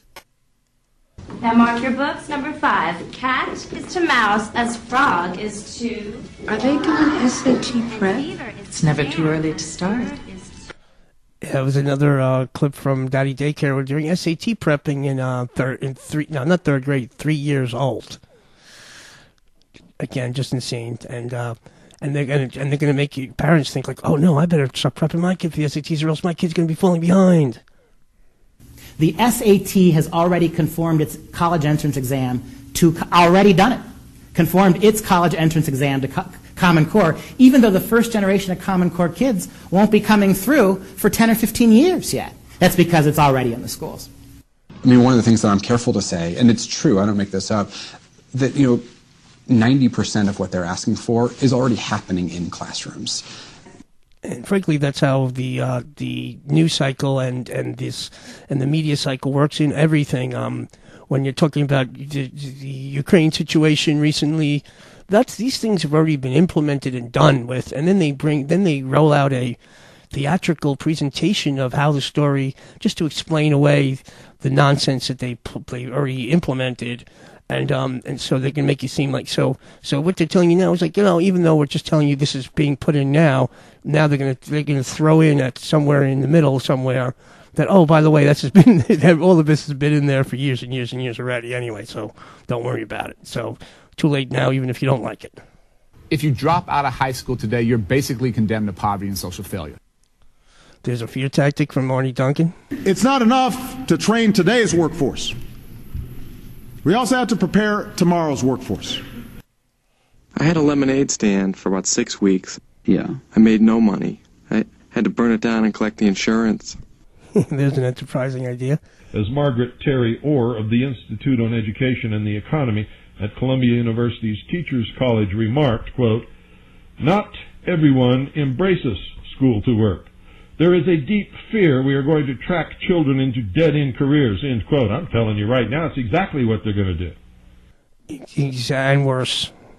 And they're telling us that it's to channel, and it is to channel kids into or set them in this, keep them, solidify their social status immediately, and where it can't be moved upwardly any longer. But it's also to dumb them down, to make it so they're unable to do anything except do what they're told, because they have no skills, no abilities for critical thought and figuring things out and problem solving for themselves. Maybe it's time to give up those dreams. I did, and things are going really great for me.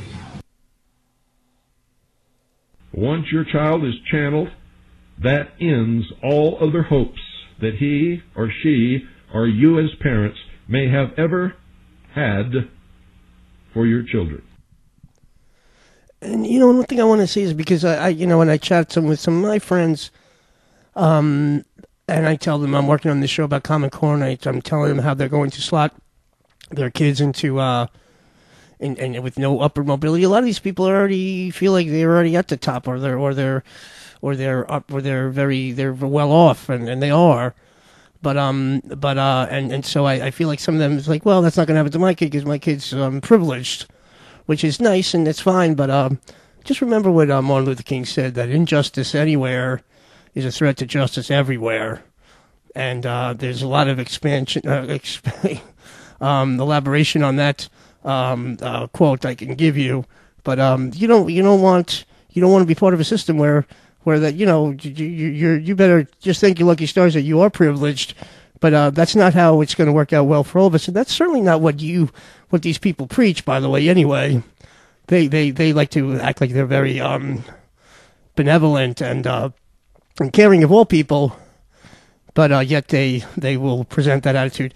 And I'm not saying that they're evil people for presenting that attitude, but they kind of say, hey, I got other things to worry about right now, and my kid's going to be fine, so I won't worry about it. I doubt everybody's going to be fine at all, even the more fortunate people, because this is psycho stuff. Once your child is channeled, that ends all other hopes that he or she or you as parents may have ever had for your children. You're a thought criminal. And more than anything else, meeting that 2020 goal is going to take young people like all of you across this country stepping up.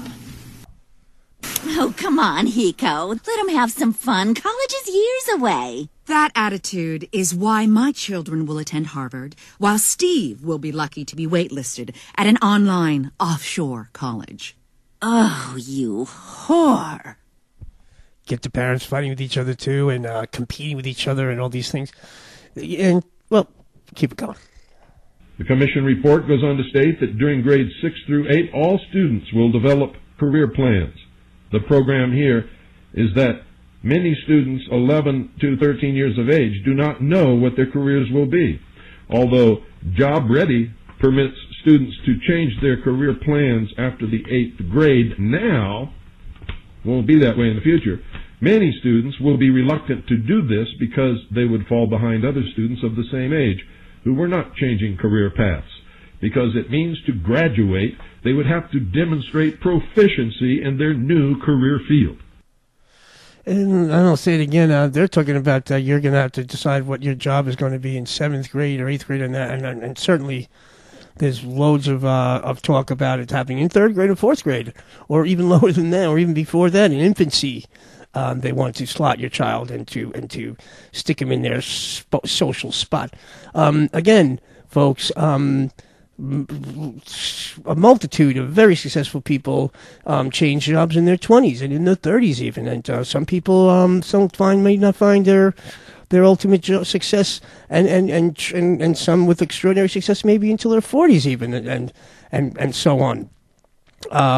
You would always like to have that option, not to be slotted at infancy to a janitorial job or a cleaning job or a waitressing job or a services serving wiping rich people's butts job or something like that, and that's what's going to happen if for whatever reason your kid has a learning disability or they're been damaged by vaccines because you were too distracted to pay attention to the tragedies that goes on with things like that. And this is all coming right down the pike, right at you. And it's all to dumb down Americans so we can bring them in to on an equal playing field with the emerging economies and nations where they're educating kids at a very normal rate and learning lots of stuff, and meanwhile at the same time we're damaging the kids here to make us into a bunch of stupid morons to level it all out, even though there's wonderful people everywhere who have all kinds of talents, but this is intentional to dumb them down. A strong military remains our best defense, but a strong educational system is our best offense. Yeah, and there's Psycho Arnie Duncan talking about our military. Again, I don't know what the hell that's supposed to mean. That he's the Secretary of Education. He's like, a strong military is our best defense. And now education is an offense. It's just twisted. If he's going to stay here, he should have the proper conditioning as all of us have. Young people cannot be trusted to form their own opinions. It's our job to tell them.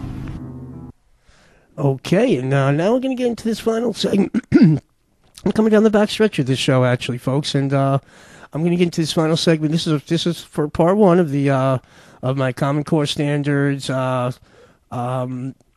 and it's maintaining the social order, if you will. And this last segment's going to be about how the Skinner, the B.F. Skinner behavioral conditioning techniques are being used, and you're going to see how it's clearly right in front of your face. And I'm just going to so kids have to be told what to do. Young people cannot be trusted to form their own opinions. It's our job to tell them. Excuse me, is there anything I can do? I am a scientist, sir. Is there any problem? You know, I'm sorry, I didn't mean to interrupt things. He isn't a good swimmer, and I just think it's a little too soon for him to be out here unsupervised. Well, I can assure you he's quite safe with me. Look, I'm sure he is. But you have a large class, and he can get lost, from sight if you're not looking. No, I'm not saying you're not looking. Okay, and that's Finding Nemo again, where the teacher is going to be like, don't worry, he's safe with me. I'll just take him away from you, and you're a stupid parent, and... you just step aside and we'll handle things from here.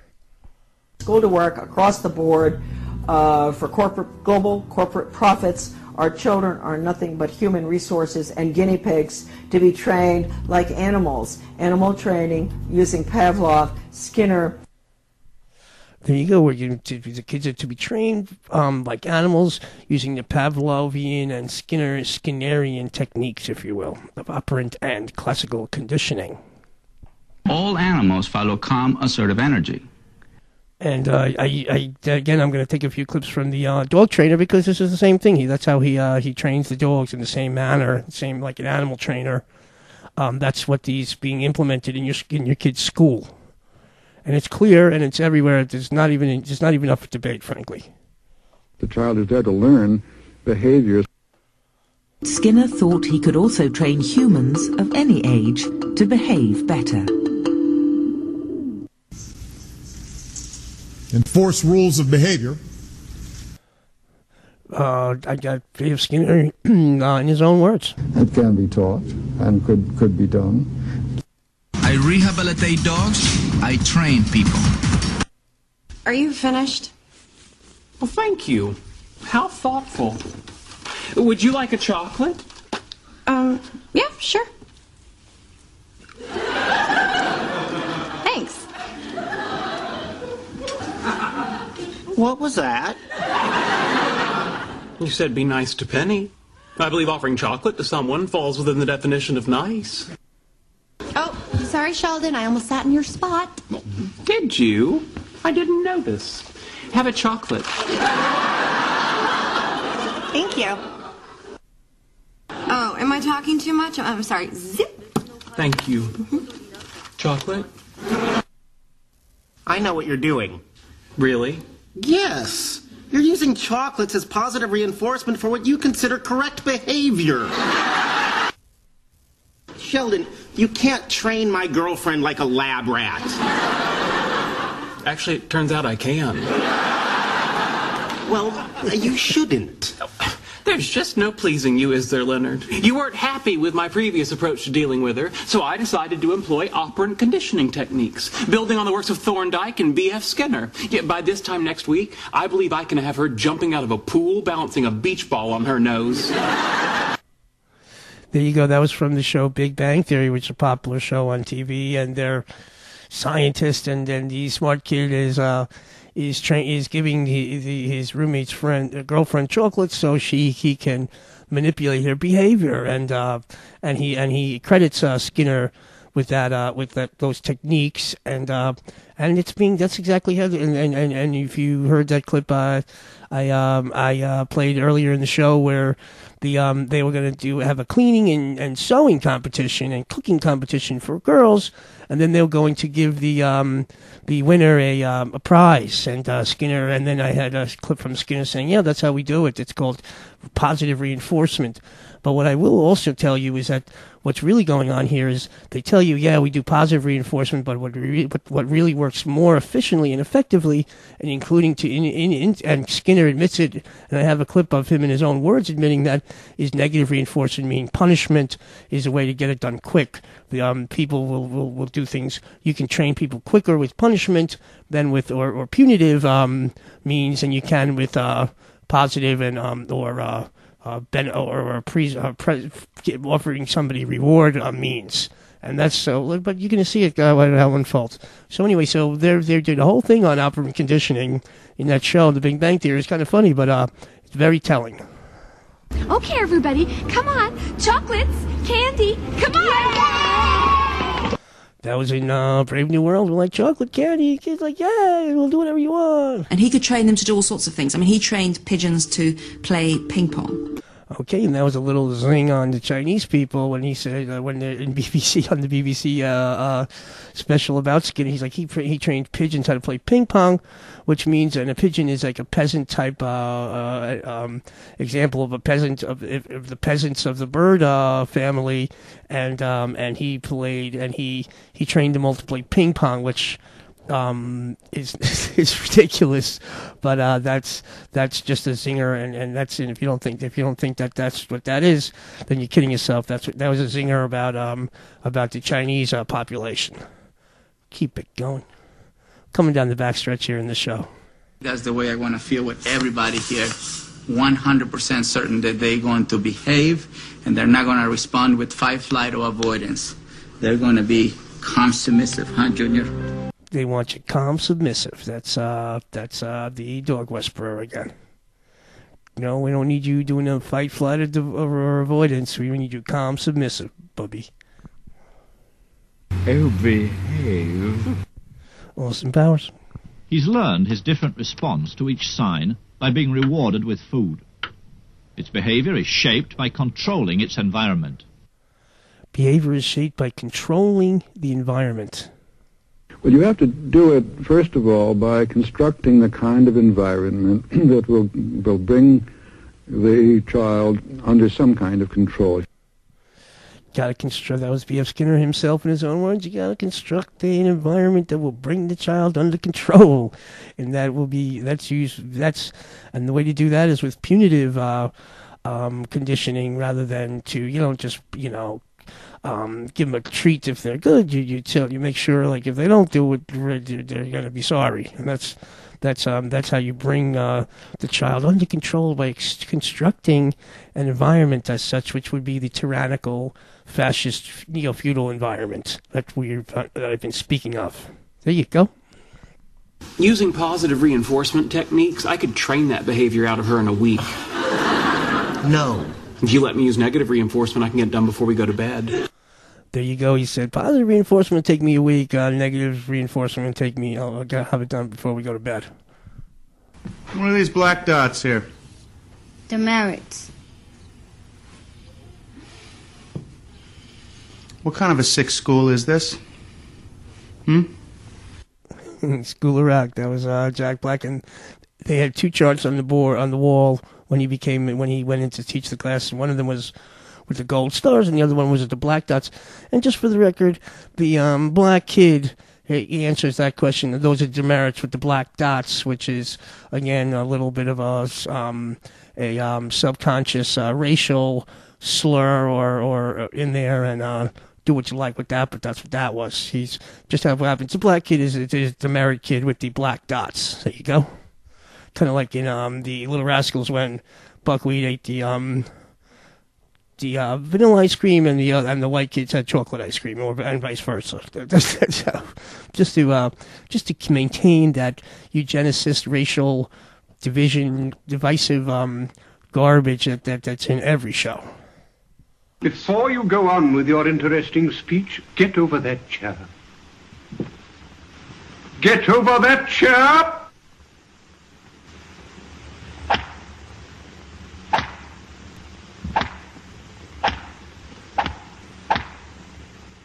Get up. Hey, Bud, what's your problem? Until very recently, school kids were beaten unmercifully, so you got them to study. But that isn't necessarily a sign that that is the way people are. It's just that is what you do if you want to get a quick result. If you can All right, so he's saying, beating him unmercifully is what you do if you get a quick result. He's not even, he actually subscribes to that as a good technique, but he's like, yeah, but they don't let you do that anymore, unfortunately. If you turn to positive reinforcement or reward, the result is deferred.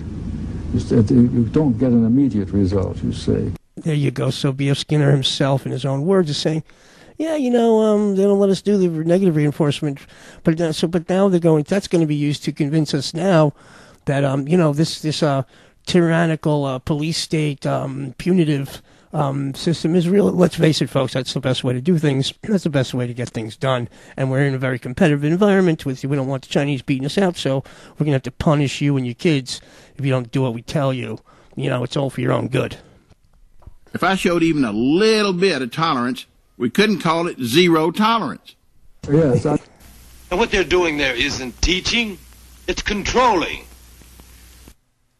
If I showed even a little bit of tolerance, we couldn't call it zero tolerance. Yeah, man, we're going to try to call this zero tolerance over here.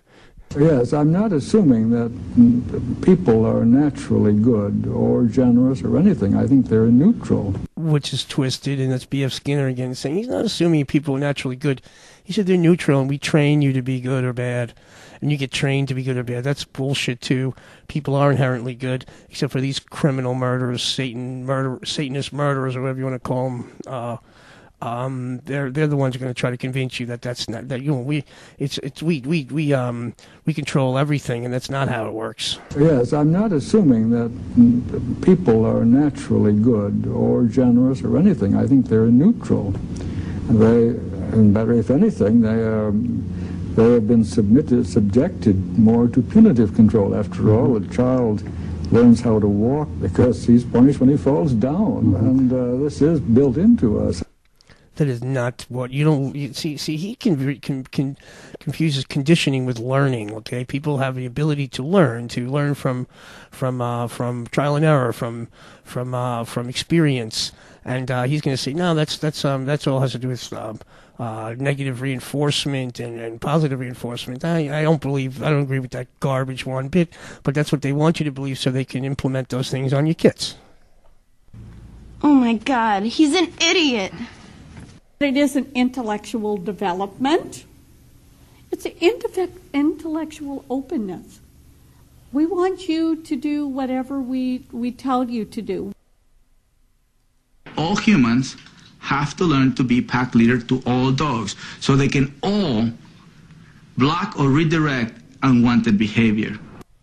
All right. In this case, the humans are the ruling class, and the dogs are the peasant class, which is everybody else. So he's like, all humans have to learn how to know how to control these dogs here, and that's the dog whisperer again. Oh, behave. Using positive reinforcement techniques, I could train that behavior out of her in a week. No.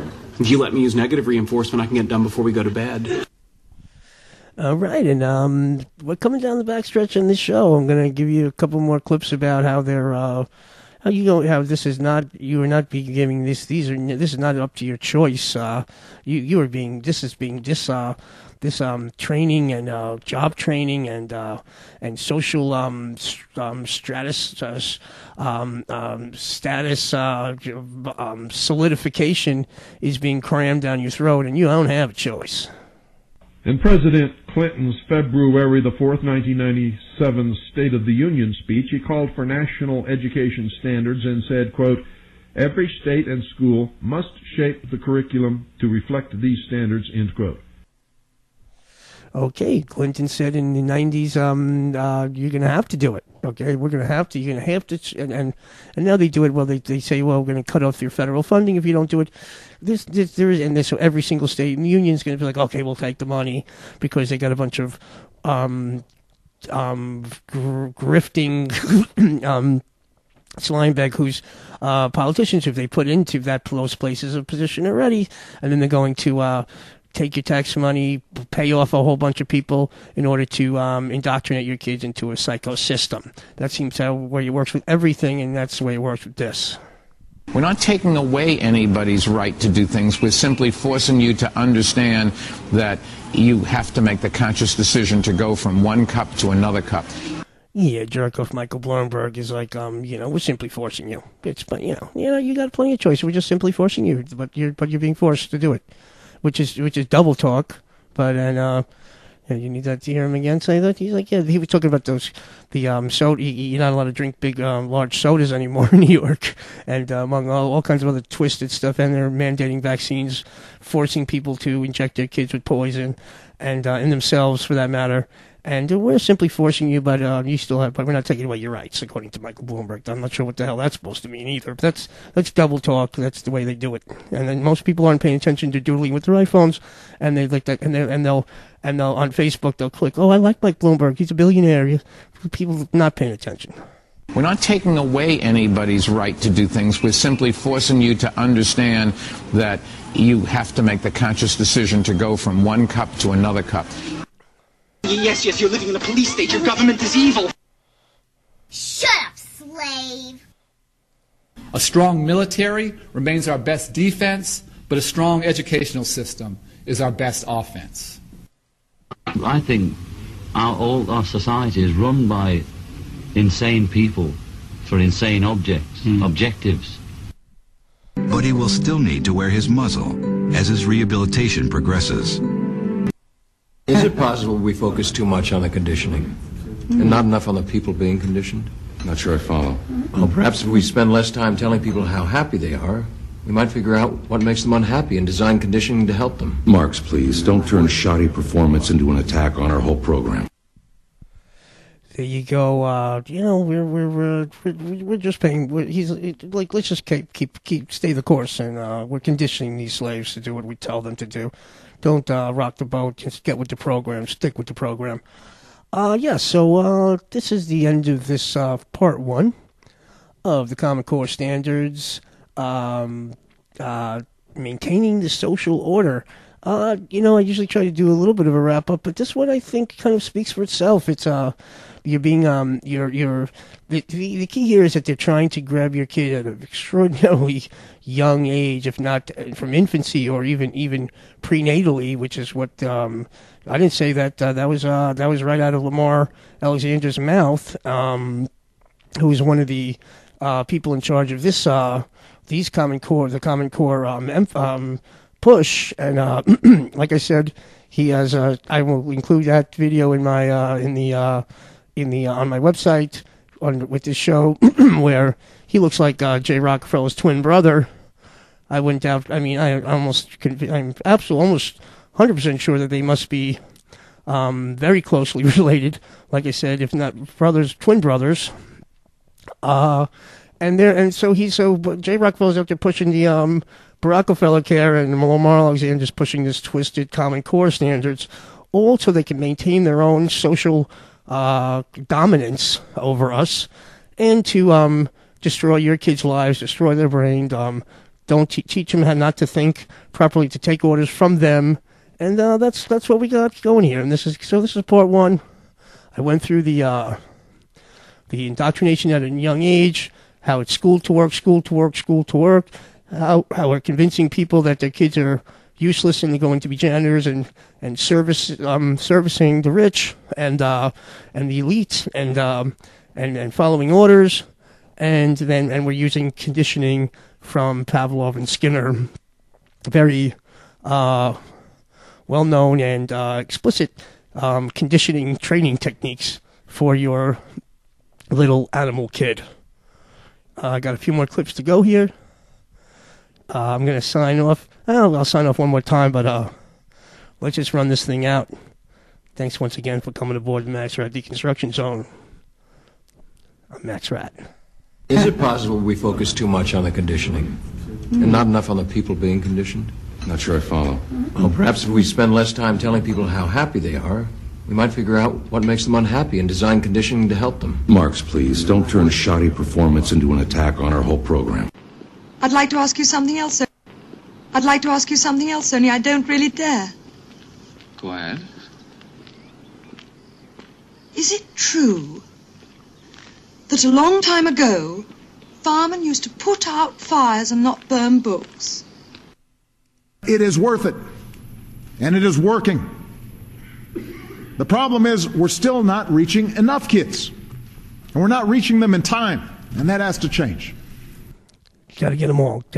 That's the the mantra from all these people when it comes to, again, when they were talking about you check my vaccine show, they talk about we got to get all 85 million kids in Africa with these vaccines, and Obama's like, we're not getting enough, we're not getting them young enough, we're not getting them fast enough, and then Arnie Duncan's like fast, and then Lamar Alexander and Maria Bartiromo and all these other people, we got to get them at birth and cradle to grave and for at their first breath.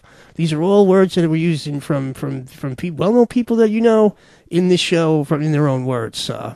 Keeping it going. Lamar Alexander said kids need to start school at 3 months. Oh, 3 months. Start school. Okay. I'm not sure how that's going to work. That's just psychopath stuff. That's what you get from these people. And people are like, oh, no, he's a great guy. I'm like him on Facebook. Anyway, Obama's part of that too, as you know where I stand on that. If you listen to any of my shows, I'm going to sign off right here. Thanks again for listening to my show on Common Core Standards. This is part 1. Part 2 will be coming just a couple days down the road. I'm just going to go through my second part and do it again. Coming up real soon. Thanks for listening, and I'm over and out. It is worth it, and it is working. The problem is we're still not reaching enough kids, and we're not reaching them in time, and that has to change. No. please. No more nonsense. Dude, I serve a society by rocking, okay? I'm out there on the front lines liberating people with my music. Rocking ain't no walk in the park, lady. Why don't you tell everybody what the core value is? What's the most important thing? My kid.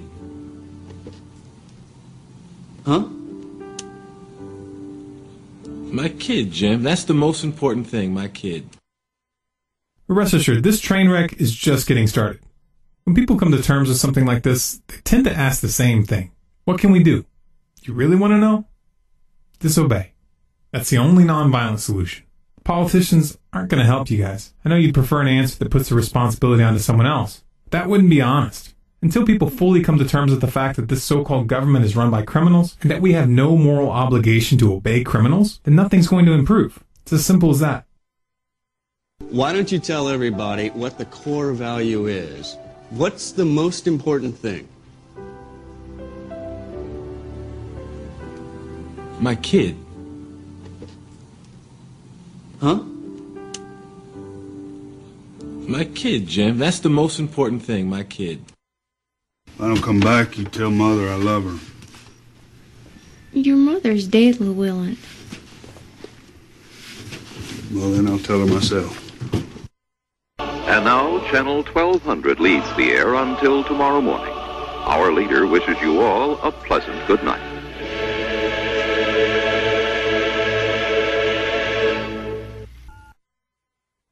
Batmobile over and out.